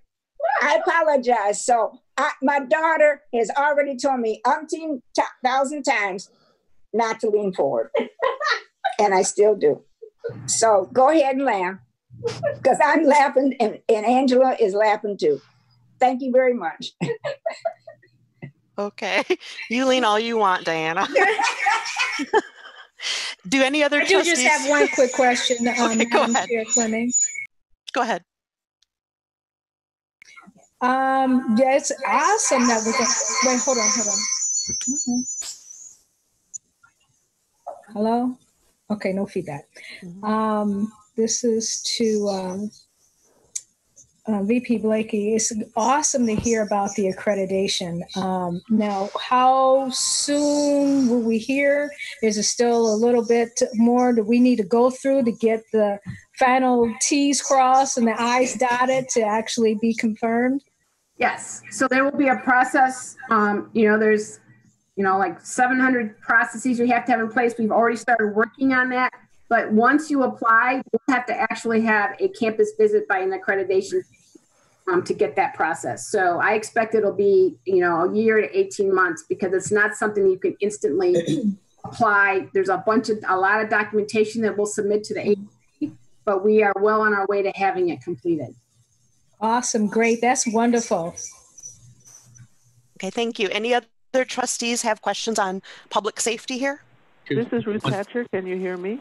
Ruth and then Dave. Okay. Go ahead, Ruth. Yeah. Since I can't see the presentation and the PowerPoint, could I have maybe via email or snail mail the PowerPoint presentation on the training for our police and what training they've been through? Of course. I can't see it, so I'd like to have a copy of it somehow, Linda. Okay. And also, Linda, thanks for returning my call last week. I appreciate it. You're welcome. Okay, thank you. Go ahead, Dave. Simple question. First of all, I'm happy that our public safety officers are getting like first responder training and applying tourniquets and the like. Are they carrying Narcan in case at this point, I'm assuming they are at this point? Yes, they are, yes. And then as part of the training, it wasn't called out separately. Do they have some sort of background training in how to deal with issues that arise out of substance abuse situations? Yes. Or is that not dealt with? Yes. Okay, that's adequate. Thank you. Okay, thank you. Any other trustees have a question? Okay, thank you. These were a really great set of reports. We're going to go on to tab B, the personnel recommendations. Okay, where am I? The recommendation is that the Board of Trustees approve the monthly personnel recommendations as listed. Do I hear a motion? So moved. Second? Second. Davis, support. Okay, thank you. Any discussion on the personnel recommendations? It's Ruth Hatcher. I just noted that there are 25 reduction in personnel. Is this a result of the reduction in force that we talked about last month? These people have a variety of between 2 and 30 years experience. I'll speak to that. This is a combination of resignation, retirement, and position elimination, not all from the reduction of force that we had talked about. It also involves a grant elimination. So there are a couple, several employees actually whose position was eliminated due to that grant elimination as well. Okay, thank you. And when these people are leaving the college, do we thank them or help them with their next steps, that kind of thing? Because I'm not sure we've seen 25 before leaving. We've done a variety. We obviously have an exit process that we go through. In some cases, there is additional assistance provided with career transition as well. Great, thank you. And thank you for the org charts. I appreciate that. Welcome. McKnight Morton here. I just would like to, congratulate the ones who are retiring. I didn't write their names down, but with 15, 20, 33 years and more, I think that they have served our institution very well and has stayed with us for a long time. And I just want to say kudos to them in their retirement or whatever it is. But the ones who have been with us the longest, I want to say thank you so much for your service. Thank you. Any other trustees have comments on the personnel? Okay, hearing none, Vanessa, please call the roll. Chair Fleming? Fleming, yes. Vice Chair Milliken? Milliken, yes. Treasurer Davis? Davis, yes. Secretary DeVarty? DeVarty, yes. Trustee Hatcher? Hatcher, yes. Trustee Landau? Landau, yes. Trustee McKnight Morton? McKnight Morton, yes. Thank you, everybody. Going to tab C. Tab C, the recommendation is that the Board of Trustees extend the appointment of Dr. Rose B. Belanca as President and Chief Executive Officer to June 30th, 2023, and that the Chair of the Board of Trustees be authorized to sign a contract with Dr. Belanca on behalf of the Board. Do I hear a motion? Milliken so moves. A second? DeVarty seconds. Okay. Any discussion on tab C? Okay. Hearing none, Vanessa, please call the roll. Chair Fleming? Fleming, yes. Vice Chair Milliken? Milliken, yes. Treasurer Davis? Davis, yes. Secretary DeVarty? DeVarty, yes. Trustee Hatcher? Hatcher, yes. Trustee Landau? Landau, yes. Trustee McKnight Morton? McKnight Morton, yes. Thank you. Next is tab D. The recommendation is that the Board of Trustees approve a 1.5 adjustment to the independent staff salary and wage rates for the 2020-21 fiscal year. Do I hear a motion? DeVarty moves. DeVarty seconds. Okay, thank you. Any discussion on the salary adjustment? I have a question. Go ahead. This is tab D, right? Yes, tab D. That's the support staff workers? Yeah. No. No. Oh, okay. Yeah. Okay. These are independents. Okay, fine. Then my question is on the next one. Okay, thank you. Any other questions on this tab D? Okay. Vanessa, please call the roll. Chair Fleming? Fleming, yes. Vice Chair Milliken? Milliken, yes. Treasurer Davis? Davis, yes. Secretary DeVarty? DeVarty, yes. Trustee Hatcher? Hatcher, yes. Trustee Landau? Landau, yes. Trustee McKnight Morton. McKnight Morton, yes. Thank you.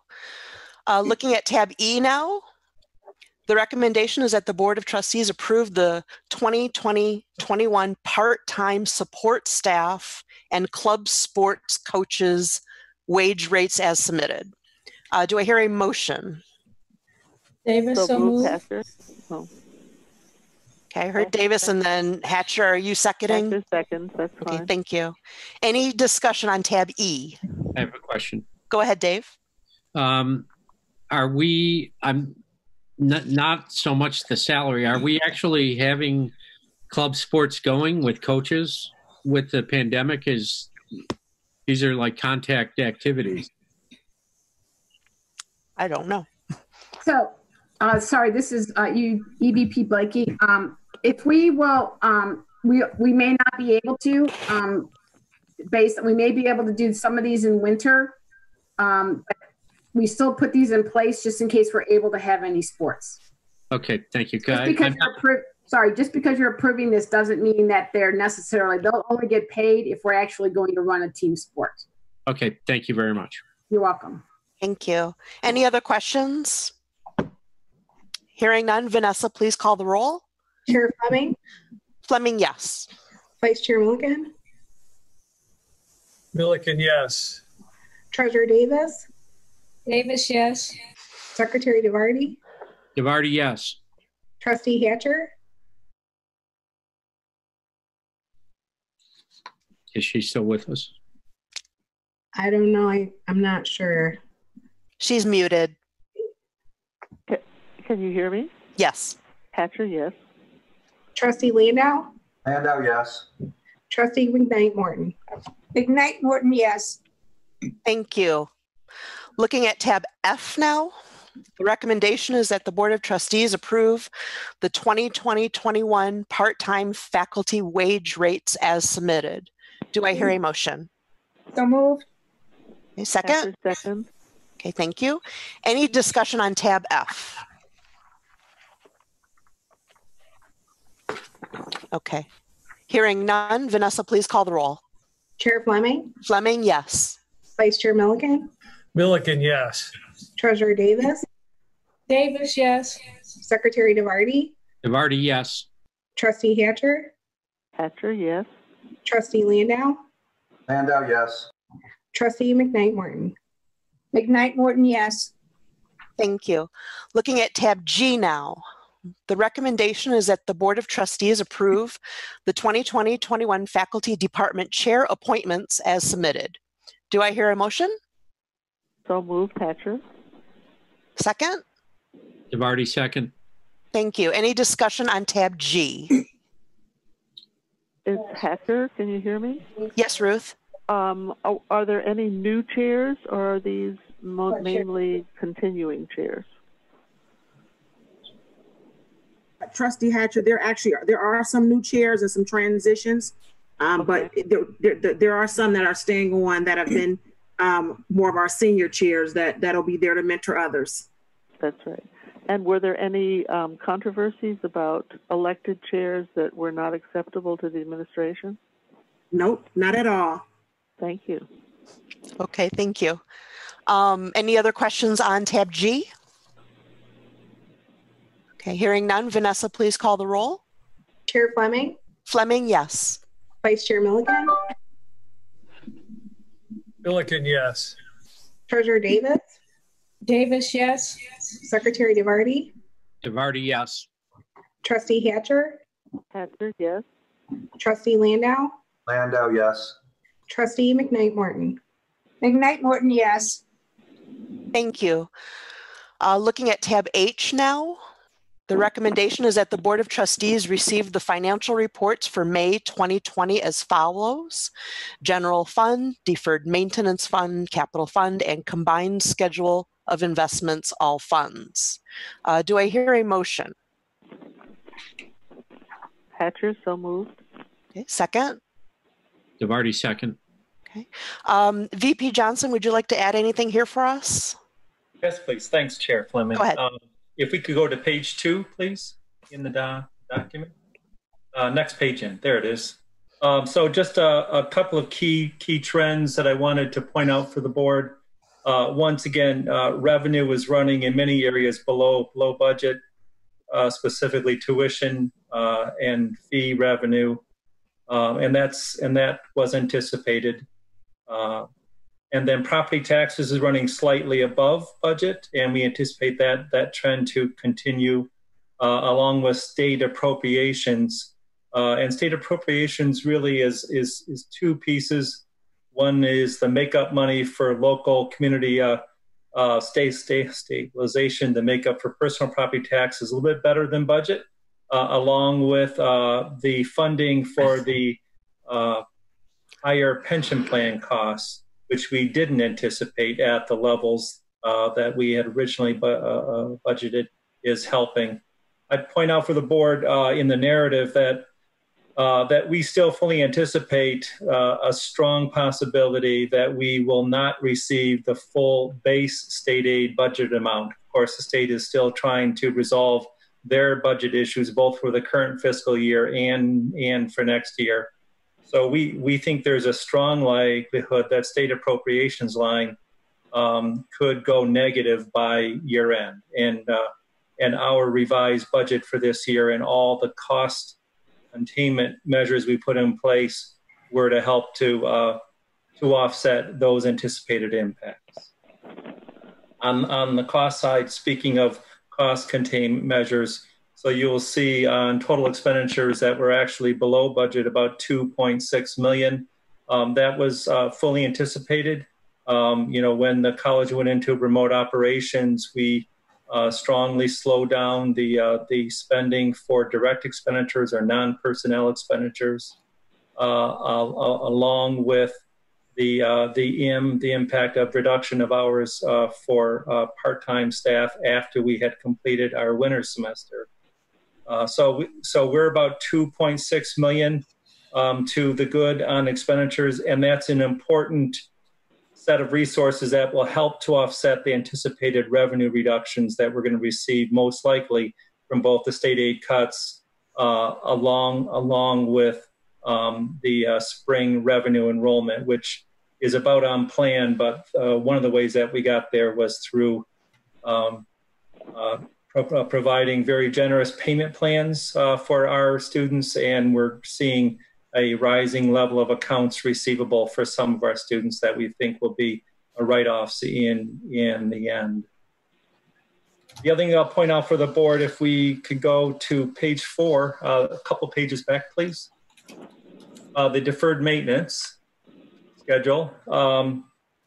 We've taken the opportunity, Craig Whipstock and the facilities team has taken the opportunity since we've put in certain projects that were related not to safety and reliability, but to upgrades.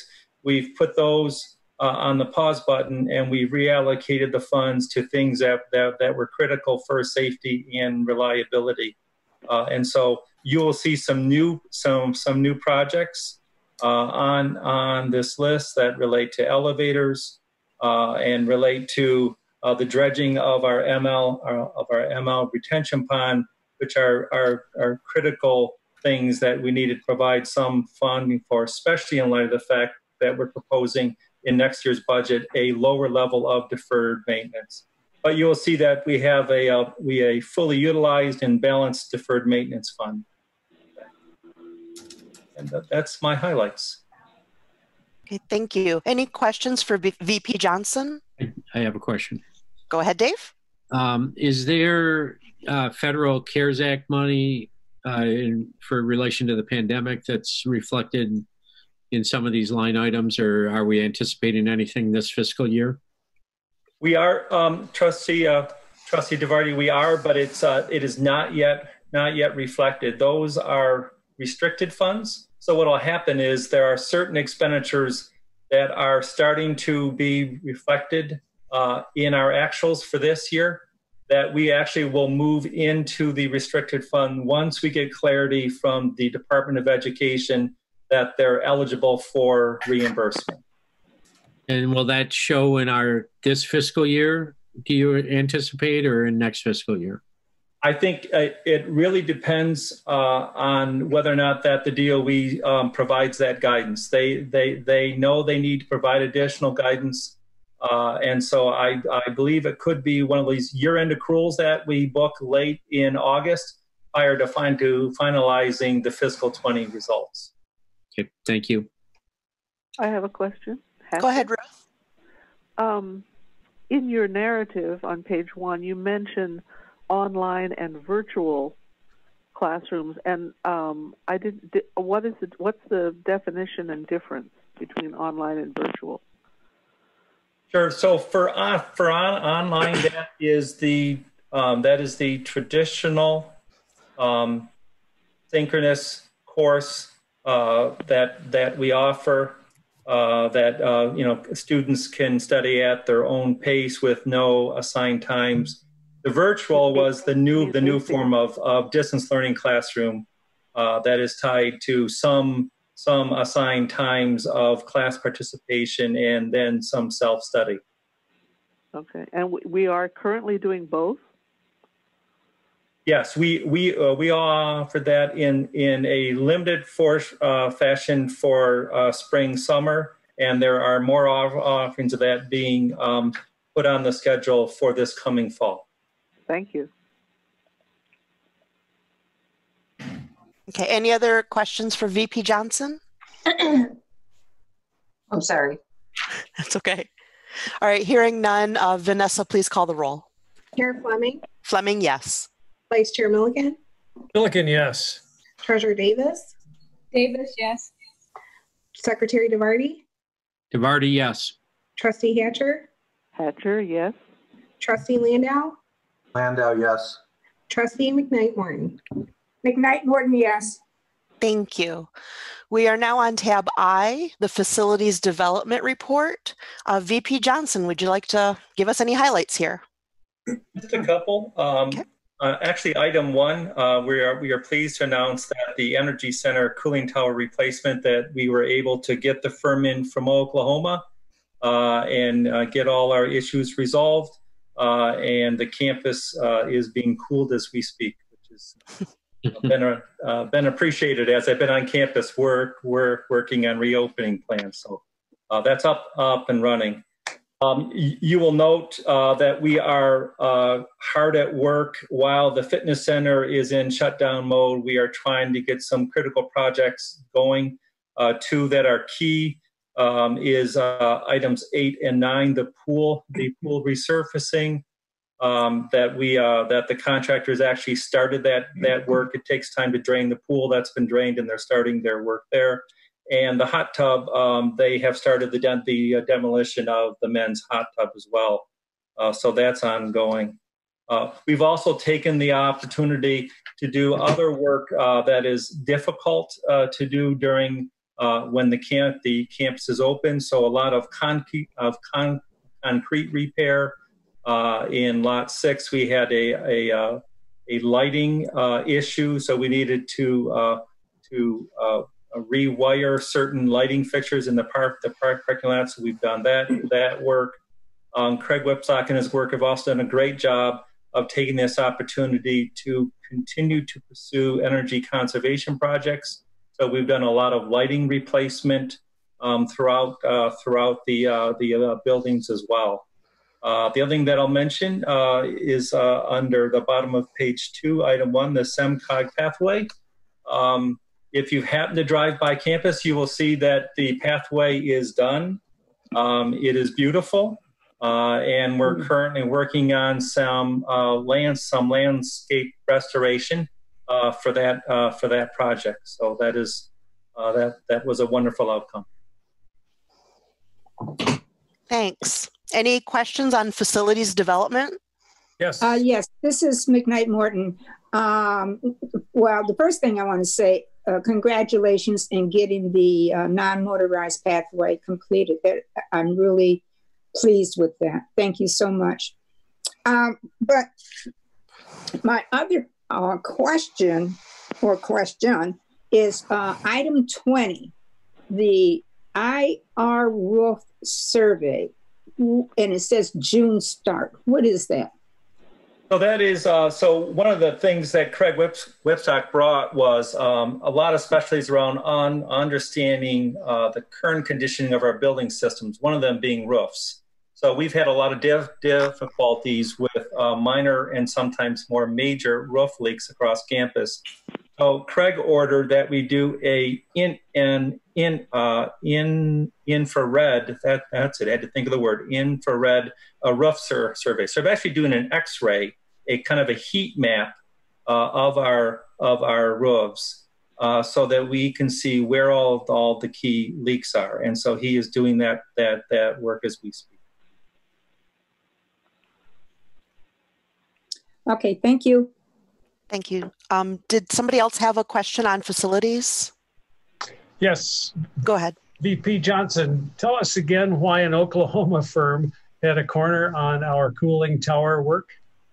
It's the name of the firm is Tech Towers, and the control system that we used was a state-of-the-art control system. I mean, it's been in existence for a number of years, but this particular firm really is one of the leaders. And so under the general contractor, which was Eckert Mechanical, so they had subcontracted out to Tech Towers as being the key lead firm for these control systems, which, among other things, are really strong in energy conservation. We went from 2 cooling towers to 3 cooling towers. It allows us to be able to do the maintenance we need to do and also run all 2 or 3 cooling towers at lower capacity and save a lot of energy. There's a lot of control systems that come with that energy conservation that Tech Tower was a specialist in. So we got world-class service. That's great. Thank you. Any other questions on facilities? All right, thank you.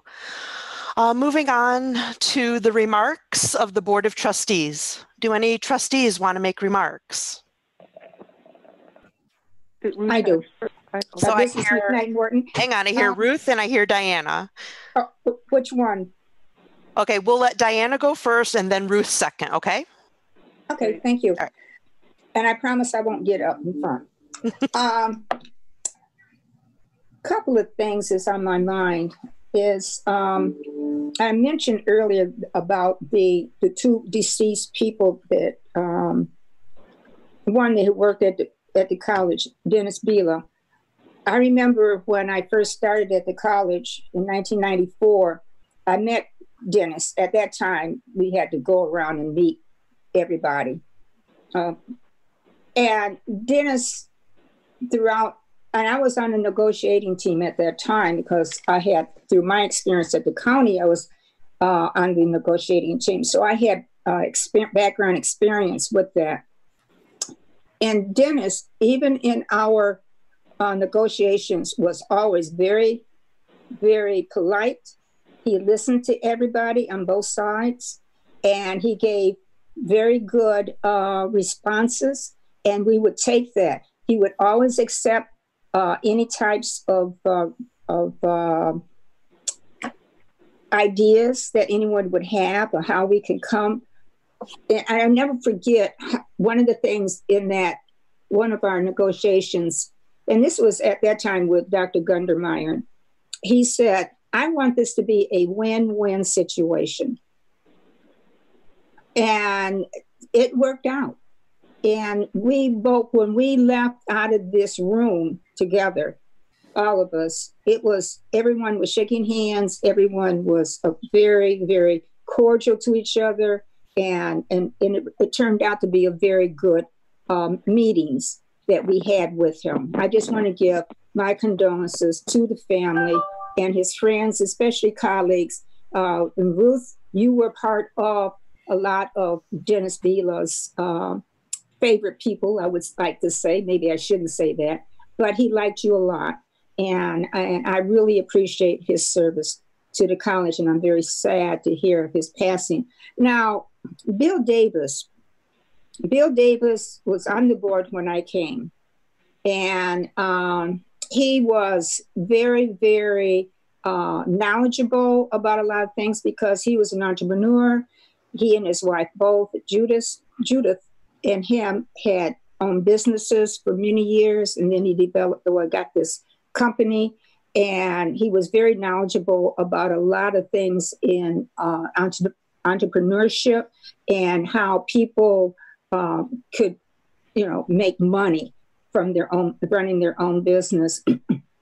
He was very, very instrumental, because he and a few other board members, along with myself, went through the process of developing the Washtenaw Community College Technical College, and it was difficult, but we went through it.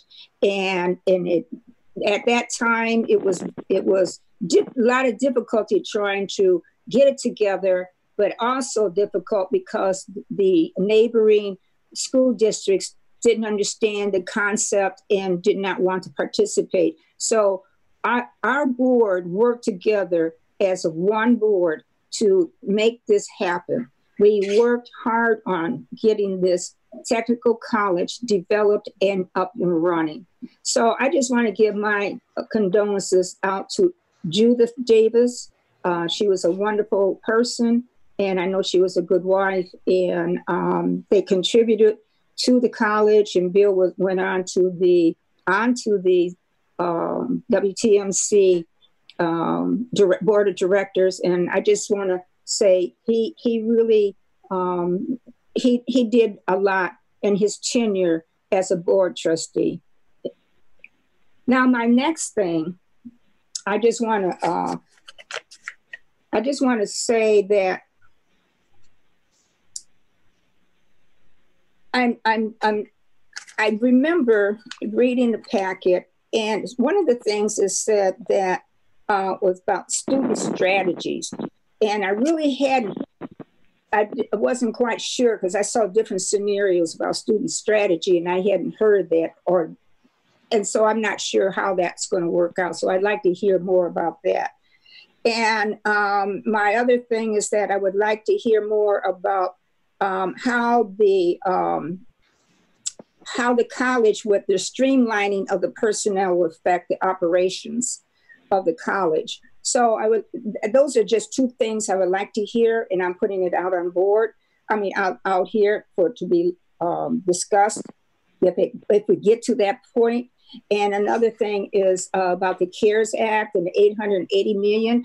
From my meeting on Friday, telephone call with the board of directors of the MCCA, what we had found out, Mike Hansen and Aaron Shore have found out that as far as the $880 million that's supposed to be coming, the state still doesn't know how they're going to divide it up, unless Bill Johnson has a little bit more insight than I do from what I heard on Friday. And that's all I have to say. Thank you. I want to add something about our NASA scholars. Hang on, Bill. Ruth, hang on, Bill. I'm sorry, Ruth was second, and then you can be third. Thanks. Thank you. I have two thank yous for HR. One for the org charts that I, love, and also for their help for Sally Vila. She did not know much about the family finances, and I asked her how that could possibly be with, she called me Tuesday morning because Dennis was so careful, and she said maybe it had something to do with the fact that I didn't want to talk about it. So HR was very responsive to her and helping her get things settled. Two brief stories, and also thank you to to Rose's office for their kind words that they sent out to the community. Two brief stories about Dennis. My first negotiation with Dennis, you can imagine I was very nervous and taking copious notes about what everybody said, and Dennis was writing as well. And in one of the breaks, I asked Dennis about his notes, and when I looked at his notes, they weren't notes. He was doing math problems. That's how he listened, was by doing math problems. When Sally called me Tuesday morning to tell me that Dennis had gone, one of the things he was very concerned about was to let the math department know that he would not be teaching in the fall. He taught every semester and was scheduled to teach in this fall, and that was one of his major concerns as he was dying at U of M Hospital. So yes, we were very close, and I want to thank Rose's office and HR for their help to that family. I'm also grateful for the work that Bill Johnson has done and others have done in the midst of all the decline in enrollment and finances, that we're able to provide for salary adjustments. They're modest, but in these times they are quite generous. And I congratulate the office for being able to do that for the employees that are here at the college. Thanks. Thank you, Ruth. Okay, Bill, you go. Our NASA scholars that we heard about earlier, Emily and Maximilian, very exciting opportunity. When I was in Washington, D.C., I worked for NASA. That environment is very stimulating, and they're going to walk in there with their eyes wide open. And when we see them again, they're going to infect everybody around them with the enthusiasm and the stimulation that they got at NASA. Happy for them. Thank you. It's exciting. Do other trustees have comments? I just have a quick one. Go ahead, Angela. All right, just one moment to make sure our feedback is down. All right. Can you hear me okay? I can hear you. Okay. I was reading through, and I can, forgive me because I forgot the young man's name. I believe his name is Khalid. He's the one that received one of the scholarships for full ride. And forgive me, I'm kind of running on a little bit of memory here, but he and I used to work together at TJ Maxx. And I'm really proud of him, and I wanted to give his name a lot of recognition because he does work hard. He's very passionate in what he is wanting to accomplish in his career. And I wanted to say he couldn't have gotten a better education anywhere else, and I'm happy that he chose WCC. And forgive me, I cannot remember his last name. His first name was Khalid, so just wanted to say keep your eyes out on him because he definitely has a shining star ahead of him in his life. Definitely. Thank you. Are there any other board comments? Okay, I'd like to just say a couple of things because of all that is happening in our world right now and all that we have to deal with as a campus. One, we are still in the middle of a global pandemic. And if there's anything I know for a fact, it is one, the sun rises in the east, that is a fact. And two, there is currently no vaccine for this virus. That is a fact. And it is that knowledge that guides me when I'm making choices and decisions or giving advice or recommendations to the president. I think it's important that we act on facts and what the public health officials and doctors know. And I applaud the administration for how quickly they locked down the campus, how quickly they were able to retool our entire system for distance learning. And I just want to say I'm very proud of all that this administration and teachers and staff has accomplished throughout this time. We still have a long way to go, and we will get there. The second thing I would like to address is the civil unrest and social issues that we're dealing with. We heard two really great reports today, reports that just, I almost cried listening to them. Very, very early on in my childhood, I can remember seeing police brutality and beatings. When I was 16, I saw the Rodney King assault on TV. It was replayed over and over so many times. And before Rodney King, there were many others. These things were very formative to me in my early adolescence. And I carry that with me when I make choices and decisions. Early on in my tenure here as a trustee, gosh, I think it was maybe 5 years ago now, right about the time when Mr. Tucker was starting these initiatives to improve our diversity program. I don't know if you remember, but a few years ago, our diversity program was really just putting on cultural shows. When I think of how far we have come to respond to diversity issues, especially on race, I'm very proud to have stood here in support of this school and this administration to make those changes. I believe in our community policing program. I stand by my choice to support it, and I believe in the work that Chief Hilden is doing. I believe in the expertise that he brought to our little micro community, and I still stand in support of it. It happens to be the new buzzword now, community policing. And we as a team and as a micro community already have done it, and we've been there, and we are at the cutting edge. And I am proud, so proud of everybody, just everybody. And that's what I would like to say about the two big issues facing us today. Do any other board members wish to make a comment? If not, I will move on to President Blanca. Are you ready? You're muted.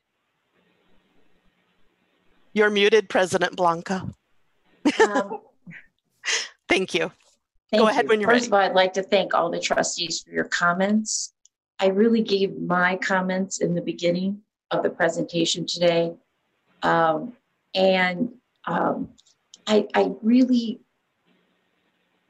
I'm looking forward to the meetings that we're going to have to share the pandemic and the different phases of opening the college.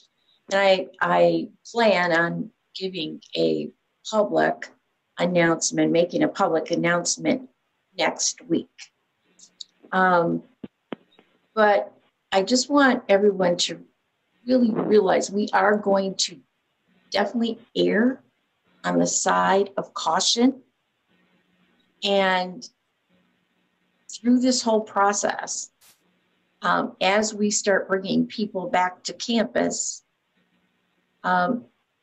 you never know, things might change along the way. So this is an evolving pandemic. The responses are evolving. So sometimes the decisions that we make today in 3 weeks can be the wrong ones. We might have to come back and revisit those suggestions. So I guess the sign of good leadership at a time like this is flexibility and weighing all the alternatives as we move forward. So I want to thank the board for your assistance, and I look forward to talking to you. Thank you. Thank you, President Blanca. Okay, we're moving on to tab J under old business. Let's see. I would like to entertain a motion to amend the agenda and make tab J an action item. Do I hear a motion? So moved, Ruha Hatcher. Okay, second. Savardi, second. Okay. Maybe we should let VP Johnson comment on this. Would you like to tell us some tidbits here? Great, thank you. So this really, we are bringing this motion to the board in reaction and response to the anticipation that a lot of our fall courses are going to be taught in distance learning mode versus to be on campus. And while we're finalizing that schedule, we do believe there's going to be a lot more choices for students for distance learning. And when you look at our tuition rates, and that's what the motion provides in the discussion section, back in April, the board had approved our tuition rates. And you will note that for our in-district students, the on-campus rate is about $13 per credit hour lower than the distance learning rate at $108. And that is the only rate category to where the distance learning rate is higher than the on-campus rate. And so the recommendation that we're bringing to the board is that we really don't want to students to have to choose based upon financial consequences. We would like for our in-district students to take the financial consequence of being forced to take a distance learning course to be at the same rate as if they were taking an on-campus course. And so the motion is that we were to revise solely for the fall 2020 semester, because we're all hopeful that our course schedule for winter can return back to kind of the normal distribution of on-campus and DL. But for fall 2020, that we would revise the in-district rate down from what is approved at $108, the in-district DL rate down from $108 down to $95. And also there are two other rate categories to which we would make that same amendment, and that is for out-of-district students who have either work in district or have property in district. We've always had that symmetry between those rates being charged for work in district and property in district to be the same rates as in district. So we would recommend that we would extend that same rate reduction for fall down to $95 for those rate categories as well.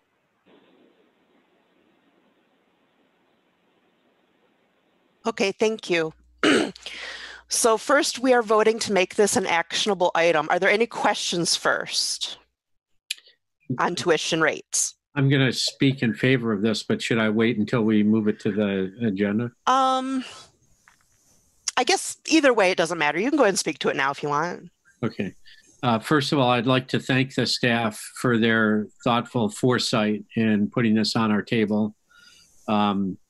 It's an anomaly that I noticed and thought about, and I actually have had students, a couple students, call me about this because they're anticipating not being able to take an in-person course and worried about the additional cost of having to do it in distance learning. I think this is respectful of our taxpayers who are so generous in supporting the college with half of our budget, basically. And it recognizes the situation that we find ourselves in where people who want to do things in person may be forced to do it online.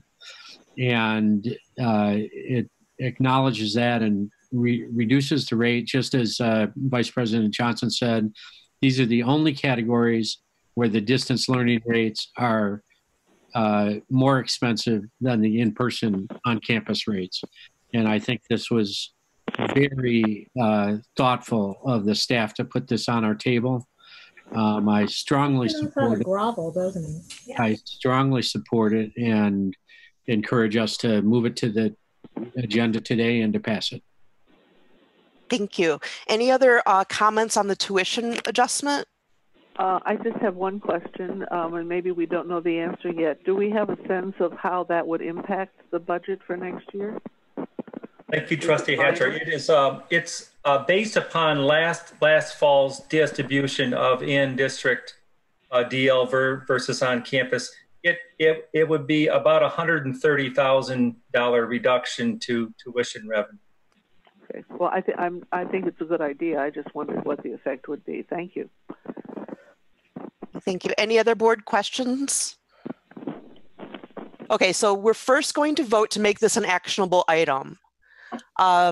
Vanessa, please call the roll. Chair Fleming? Fleming, yes. Vice Chair Milligan? Vice Chair Milliken, yes. Treasurer Davis? Davis, yes. Secretary DeVarty? DeVarty, yes. Trustee Hatcher? Hatcher, yes. Trustee Landau. Landau, yes. Trustee McKnight Morton. McKnight Morton, yes. Thank you. We're still on tab J. We now need to pass the motion.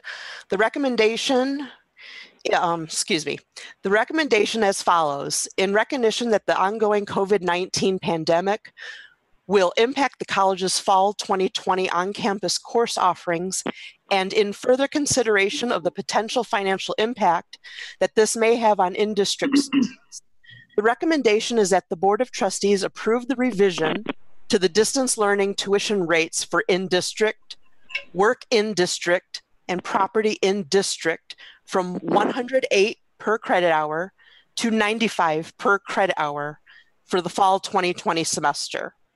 Do I hear a motion to approve? McKnight Morton, so moved. And a second? Barty, second.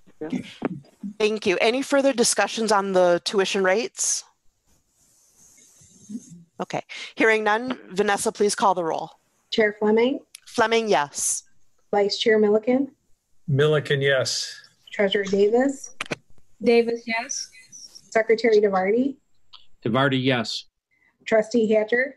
Hatcher, yes. Trustee Landau. Landau, yes. Trustee McKnight Morton. McKnight Morton, yes.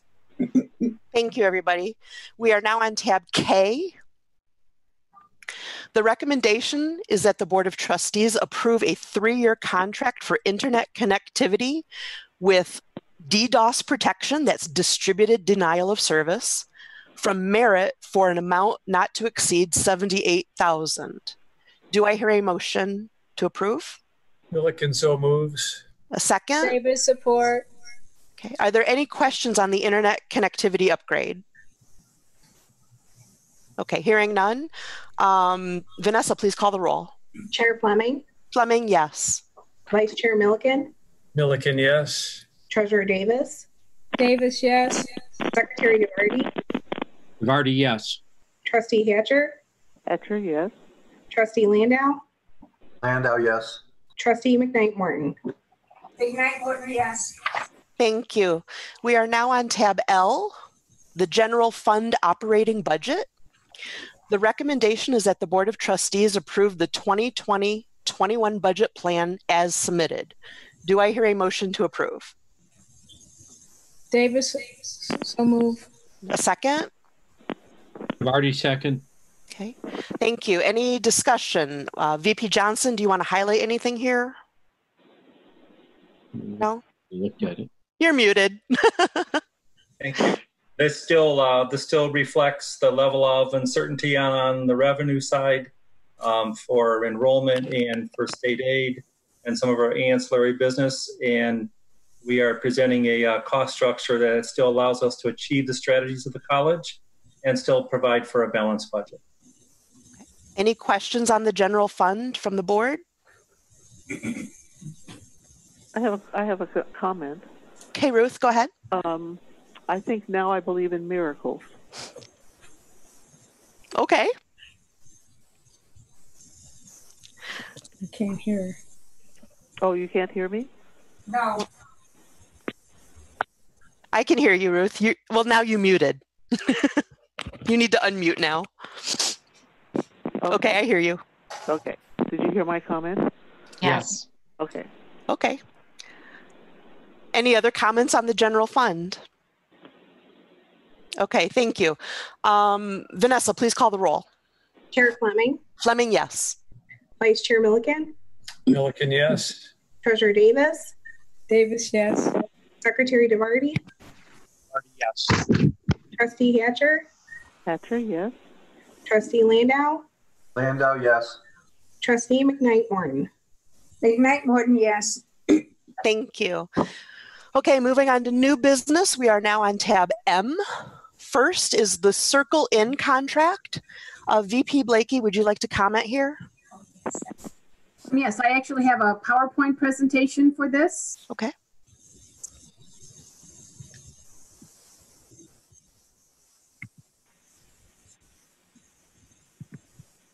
Sorry. I have control. I know. Sorry. Yeah, this is an interesting.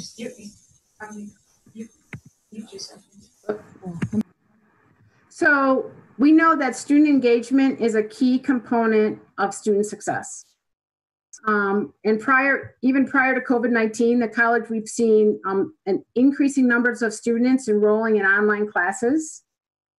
Certainly due to COVID-19, all of our winter 2020 classes had to transition to online mode in March.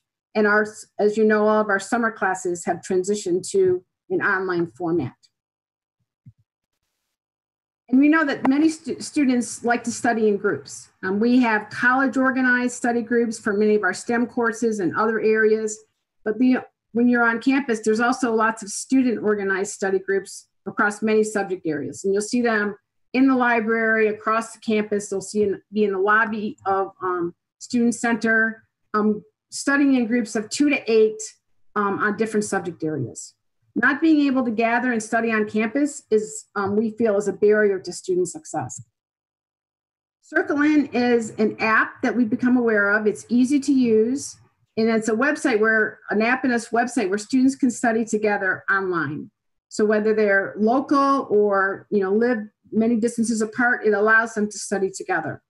They can seek help from their classmates. They can share class notes. Think about if you went to class and maybe you weren't able to get to class, and you can ask a classmate for, hey, can I look at your notes from that particular class? It allows students to do that easily through the app. And they can also get help because tutors are embedded in the app as well. It allows ready access to students who are enrolled in their class sections. So Circle In was a recipient of a 2019 National Science Foundation Innovation Grant titled the Smart Study Recommendations Engine. It's received additional support through private funding to support the work and measure the improvements in student success, and also it's also always doing updates to the tool. Circle In is fully deployed on a select number of campuses, including the ones listed on this graph. So I think I'll just go through a series of slides. The big misunderstanding is that studying does not have to be done in person. When the lecture ends, it doesn't mean that mastery for all students. Students sometimes have to go back over the lecture, back over their notes. Every day after class, students struggle and face difficulties. Sometimes it's awkward to ask a stranger to become a study buddy, and it's also painful to admit, I don't get it. Circle In is easy to use, and it's where students listen and help their classmates. So they'll never feel alone when struggling after class. Students who reach out and help can earn rewards, and it's super easy to connect to, again, the students that are in their class. So it allows students to meet where they are. Are they on campus? They can still use the tool. If they're taking a hybrid, a mixed online or on campus, or fully online, it doesn't matter. It allows students to study together no matter what mode the classes are in. So an example is Josh posts a question. Knowledgeable classmates can then provide immediate help. Does anyone help understand practice question number 4? Then students, he may be shy to ask that question, but he does that on the app, and then other students or tutors can jump in and help. So we also, again, this is an update on the tool since we first looked at it. It embeds the tutors that we provide through our learning support area, through the library, and supplemental instructors to help with student issues during appointment downtime. So for faculty, they can see, we can also provide a report on what was the top 20 questions that were issued. So that would give feedback to the instructors. Maybe I didn't cover that topic as well as I thought because there's many students asking questions on that particular area. They also can study their notes. Some students are better note takers than others. So she can review the notes. The notes can be shared by students with other students in their class. So they can, again, see material that they might have missed or not understood as well. There's no inappropriate post. Image detection will find that. It also, only students who are enrolled in the particular section have access to the tool. So because it requires their WCC email to sign in, and they have to use the real name. So they can't use kind of a false identity when they're uploading their notes or sharing information with other students. So it allows for inclusive studying. They can, it also gives them ideas of, they can search and view what influencers have shared, what study cards they're using or study habits they're using for a particular exam that's coming up. It also displays to students the highest rated study resources by the most helpful classmates. So they don't have to worry about conflicts or commuting. Again, they don't have to worry about being able to come to campus. They're able to study in groups of one-to-one or in larger issues if they need to. Students can also do study groups on particular topics within the class. And also we can have TAs, or excuse me, tutors lead specific topic areas if they find the students are struggling on a particular area. So students on institutions that have been using the Circle In tool, they found that 66% of the students experienced an increase in productivity in their classes. 64% report having more confidence in their ability to pass the class. It resulted in 80% better academic performance for the students who use the tool, and 71% of the students recommend Circle In to their classmates. Students can also use Circle In, so we would be integrating Circle In into Blackboard. So all of our classes are in Blackboard, all the classes have a Blackboard shell, and so Circle In would just be embedded into Blackboard. So what can we do with the data once we have it? It gives us a sense of, besides just the grade, we can also see the amount of time that students are studying or using the tool and give us predictions on student success. So the National Science Foundation grant is also, it's measuring classes where students have high DFW course rates and looking at retention increases for students in institutions that are using this tool. So the Circle In site license is $119,000. Due to the support of private funders and the NSF grant, a $25,000 grant would be provided in year one, resulting in the total cost being $94,000. A $15,000 grant would be provided in year two, dropping the cost down to $104,000. We have determined that the first year of the site license would be covered by our institutional cares grant, because again, with the classes, most of our classes going into an online format, that's a change in campus operations, which is things that the institutional cares grant will cover. We plan to have Circle In app, if it's approved, available in all of our courses enrolled in fall 2020. This is a board discussion item. Excuse me, I thought I was presenting at the beginning of the meeting, so ignore that last comment.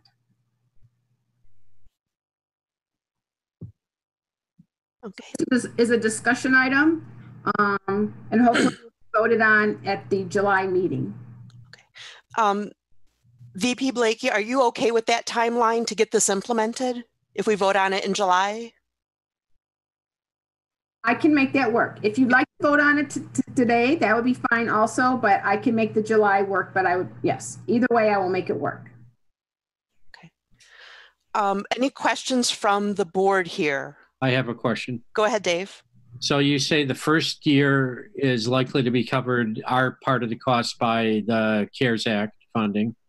Are we committing to more than 1 year with this if we do it? We would be, I wanted to give you, we've been given the cost for 3 years. Right. We always have, we're not committing to a full 3 years. We can evaluate on a year-by-year basis for the tool. So we basically get the chance to evaluate it after the first year and say, oh, this is great, let's keep it, or we could back out if it's not working. That is correct. I see no reason to not do it. I think we should definitely do it. Okay. Any other board comments on this? Well, yeah, I wish I had that when I was going through school. Yeah.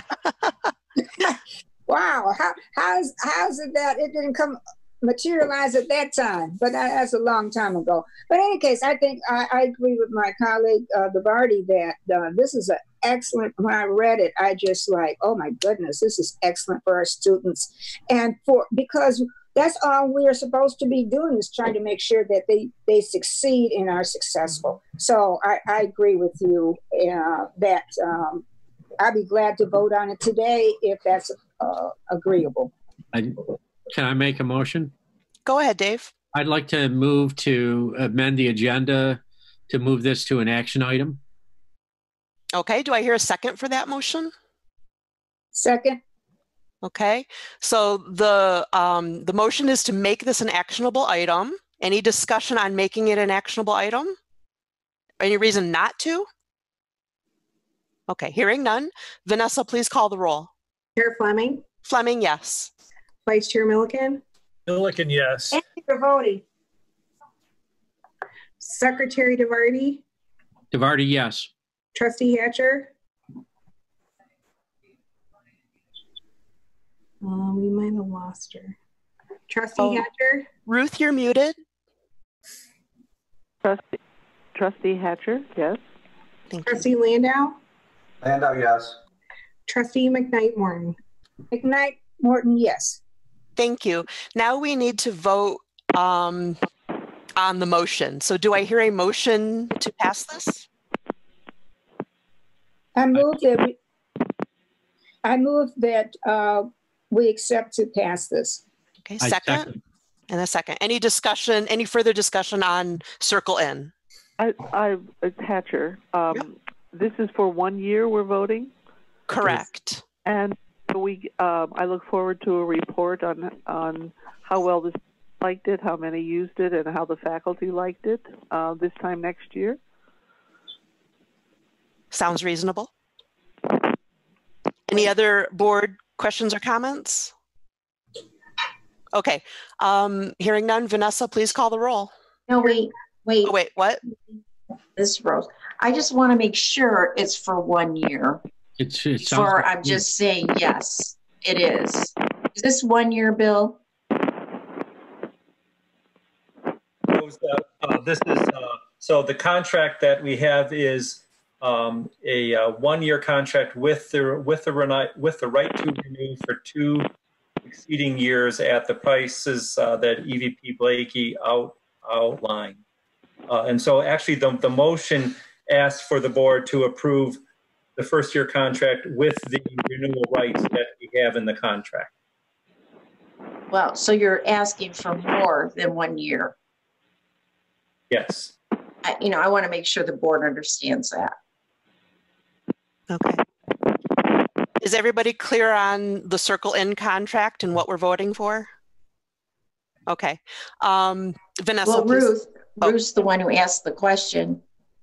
I just want to make sure. There's still an option for not renewing the second and third year. That's correct. Yeah. Yeah. So after the end of 1 year, they will evaluate it to determine if it's worthwhile. Right. Right. So they just have the option of renewing. Right. It was clear in the description. Okay. Okay. Are you comfortable with that, Ruth? Yes, I am. Okay. McKnight Morton. Okay. My question is, maybe it was said, but I didn't hear it. If we go ahead with this 1 year with this price, does the price increase for the 2 and 3 years, or this is that 3 years is part of this 1 year? Does the price change? Can anybody address that? So as the recommendation outlines, the first year cost would be $94,000, and then it does increase to $104,000 in the second year, and then $119,000 in the third year. If I may. So that's what was in the proposal. So I just wanted to make sure that I got kind of confused if 3 years is part of one price, but it's each year separate prices. I understand. Correct. So if I may, Madam Chair. Go ahead. I am very supportive of this because engaging students is critical to their success. I just want to make sure the board understands what they're voting on. That's really important to me, that's very clear. So that's the only reason I brought that up, not because I'm not supportive. Oh, no, definitely. And go ahead, Dave. I mean, it's clear. The recommendation is clear. It's explicit. It authorizes 3 years. It says the college administration will base the contract renewal on student use and evaluation of the Circle In app. So it gives us an out if it doesn't work. I trust the administration. This is a very, very small investment in a tremendous opportunity to increase student success. And I just don't see a reason not to do this. I strongly support it. Okay. Here, here. Any other board comments before we vote? Okay, thank you. Vanessa, please call the roll. Chair Fleming, Fleming, yes. Vice Chair Milliken, Milliken, yes. Secretary DeVarty, DeVarty, yes. Trustee Hatcher, Hatcher, yes. Trustee Landau, Landau, yes. Trustee McKnight Morton. McKnight Morton, yes. Thank you, everybody. We are now on tab N. Chair Fleming. Oh, yeah, go ahead. Thank you very much. Oh, you're welcome. Thank you. Okay, we are now on tab N, which is the campus elevator upgrade project. VP Johnson, would you like to give us any highlights here? Sure, thank you. So we, one of those critical projects that I mentioned earlier that we needed to find funding for was the control systems on a number of our elevators are just hit the end of life and really need to be updated. And that will enhance the reliability of the elevators. And this is an opportune time for us to get after this project in that we don't have our normal presence on campus. We use the U.S. Communities Purchasing Consortium as one venue for looking for service contracts that meet our needs. And Kone was the firm that won that bid through the U.S. Communities Purchasing Consortium, and we're asking the board to approve a contract with Kone for $335,000 to cover the elevator control updates for the BE, SC, LA, and GM building. Okay. Any questions for VP Johnson here?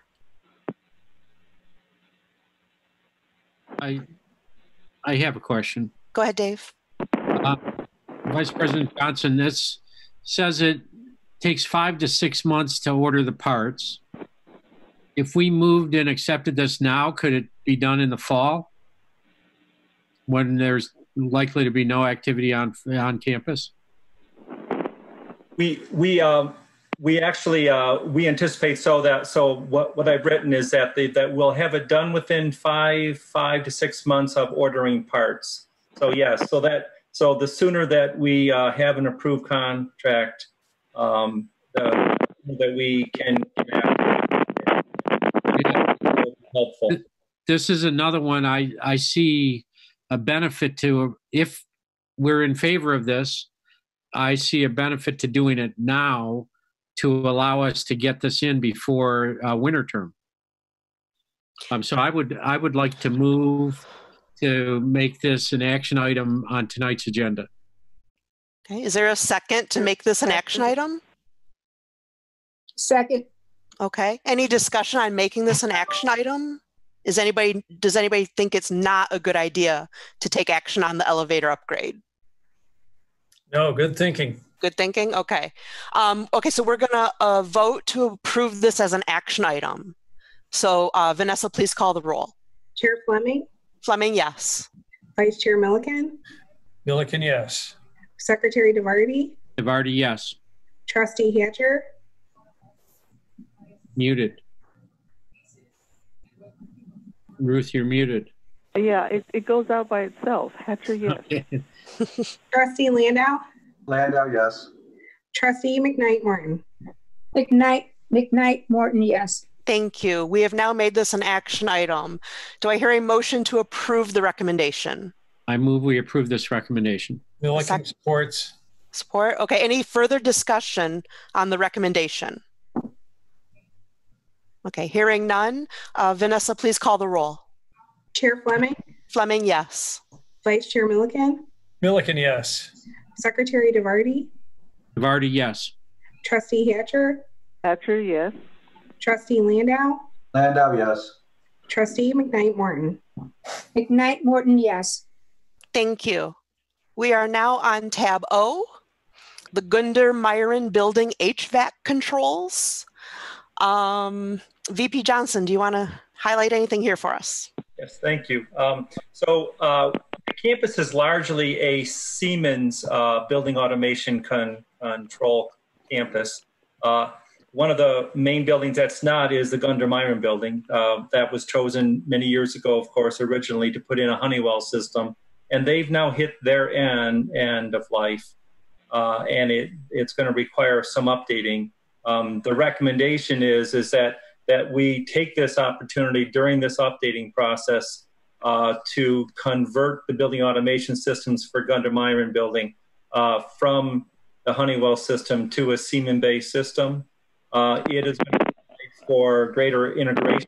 One single pane of glass, we're now able, once this is done, to be able to control in an integrated basis all of our key buildings systems, including our HVAC systems. And secondly, it will provide for greater reliability.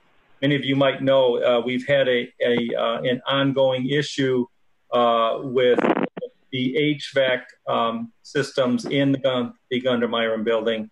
Many of those are mechanical in nature, but part of it's related to the control systems itself.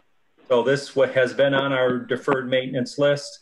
And once again, since the Gunder Myron building is going to be largely unoccupied for at least a while here, that we're able to get after this project. So the recommendation is that we award a contract with Siemens, and this will be a sole source contract with Siemens, given that Siemens is the only provider of these control systems. Okay. Any questions for VP Johnson?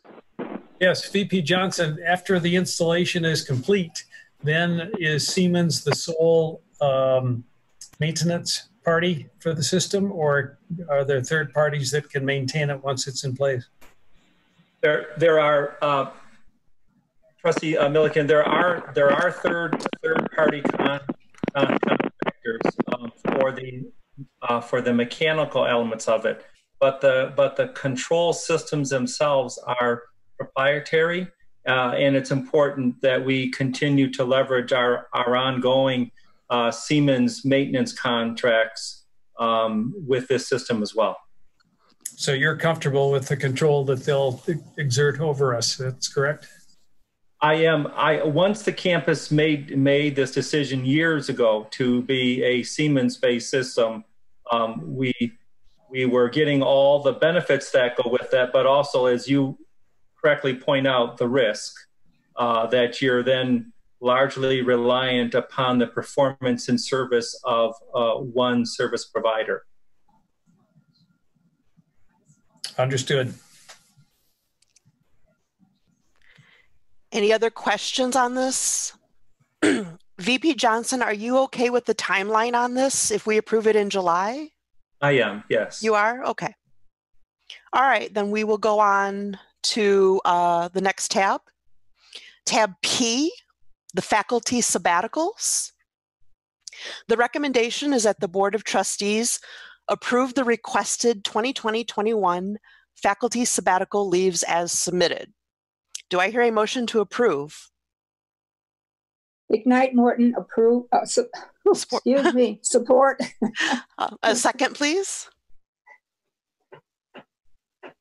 Do I hear a second for the faculty? Party support. Thank you. Okay, any discussions on the faculty sabbaticals? Any questions? McKnight Morton, I felt in reading all of their narratives for each one, each one has a very valid reason and has a supportive documentation of what they are trying to accomplish in their sabbatical. And as far as I'm concerned, I think it would be a privilege and a great justice for us to hear each one in what they have done on their time off. Thank you. Thank you. Any other questions or discussion on the faculty sabbaticals? Okay, hearing none. Vanessa, please call the roll. Chair Fleming? Fleming, yes. Vice Chair Milliken? Milliken, yes. Secretary DeVarty? DeVarty, yes. Trustee Hatcher? Trustee Hatcher?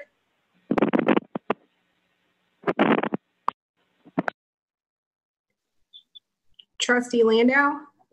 Landau, yes. Trustee McKnight Morton? McKnight Morton, yes. Thank you. Last but not least, tab Q. Q is the revision to our 2020 schedule of monthly board meetings.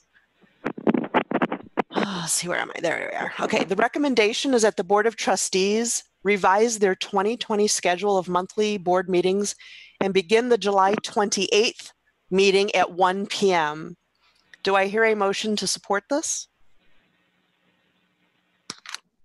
McKnight Morton support. Okay, a second. I think I heard a first and a second there. Was that Milliken seconding? Either way. Okay. Any discussion on changing the schedule for our meeting? Any questions? My question, McKnight Morton here. My question is, if we, let me ask you this. This is for July, but we're going to be looking at what's going to happen in September for our in forward of what days and times and how we're going to meet, campus or virtual.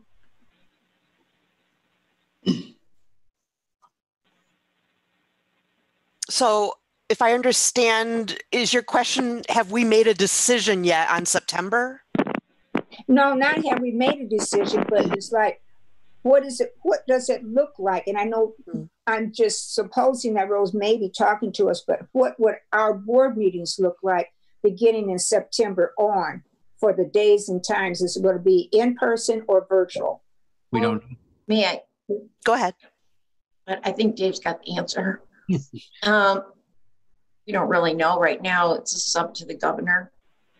And so it's, that's where we're waiting to hear.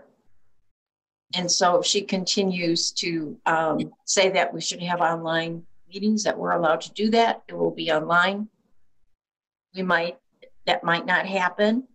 And we'll just wait and see what she says. And maybe by the end of July, we'll have that answer. Well, thank you very much, Dr. Blanca. I'm asking for the people who may be listening and may have that question, seeing how we're adjusting our board meeting for July, and they may just have that question or thought of what's going to happen in September. So that's why I brought it up. Thank you. Thank you. No, thank you. Thank you. Any other questions on changing our schedule for just July? Okay. Hearing none, Vanessa, please call the roll. Chair Fleming? Fleming, yes. Vice Chair Milliken? Milliken, yes. Secretary DeVarty? DeVarty, yes. Trustee Hatcher? Trustee Hatcher? Trustee Landau? Landau, yes. Trustee McKnight Morton? McKnight Morton, yes. Thank you. Okay, last but not least, adjournment of the meeting. Do I hear a motion? So moved. Adjourn. Moved. Second? Second. DeVarty, second. Any discussion before we adjourn? All right. Hearing none. Here's a good meeting. Oh, thank you, Diana. Okay. Vanessa, please call the roll. Chair Fleming? Fleming, yes. Vice Chair Milliken? Milliken, yes. Secretary DeVarty, DeVarty, yes. Trustee Hatcher, Trustee Landau, Landau, yes. Trustee McKnight Morton. McKnight Morton, yes. Thank you, everyone. Meeting adjourned.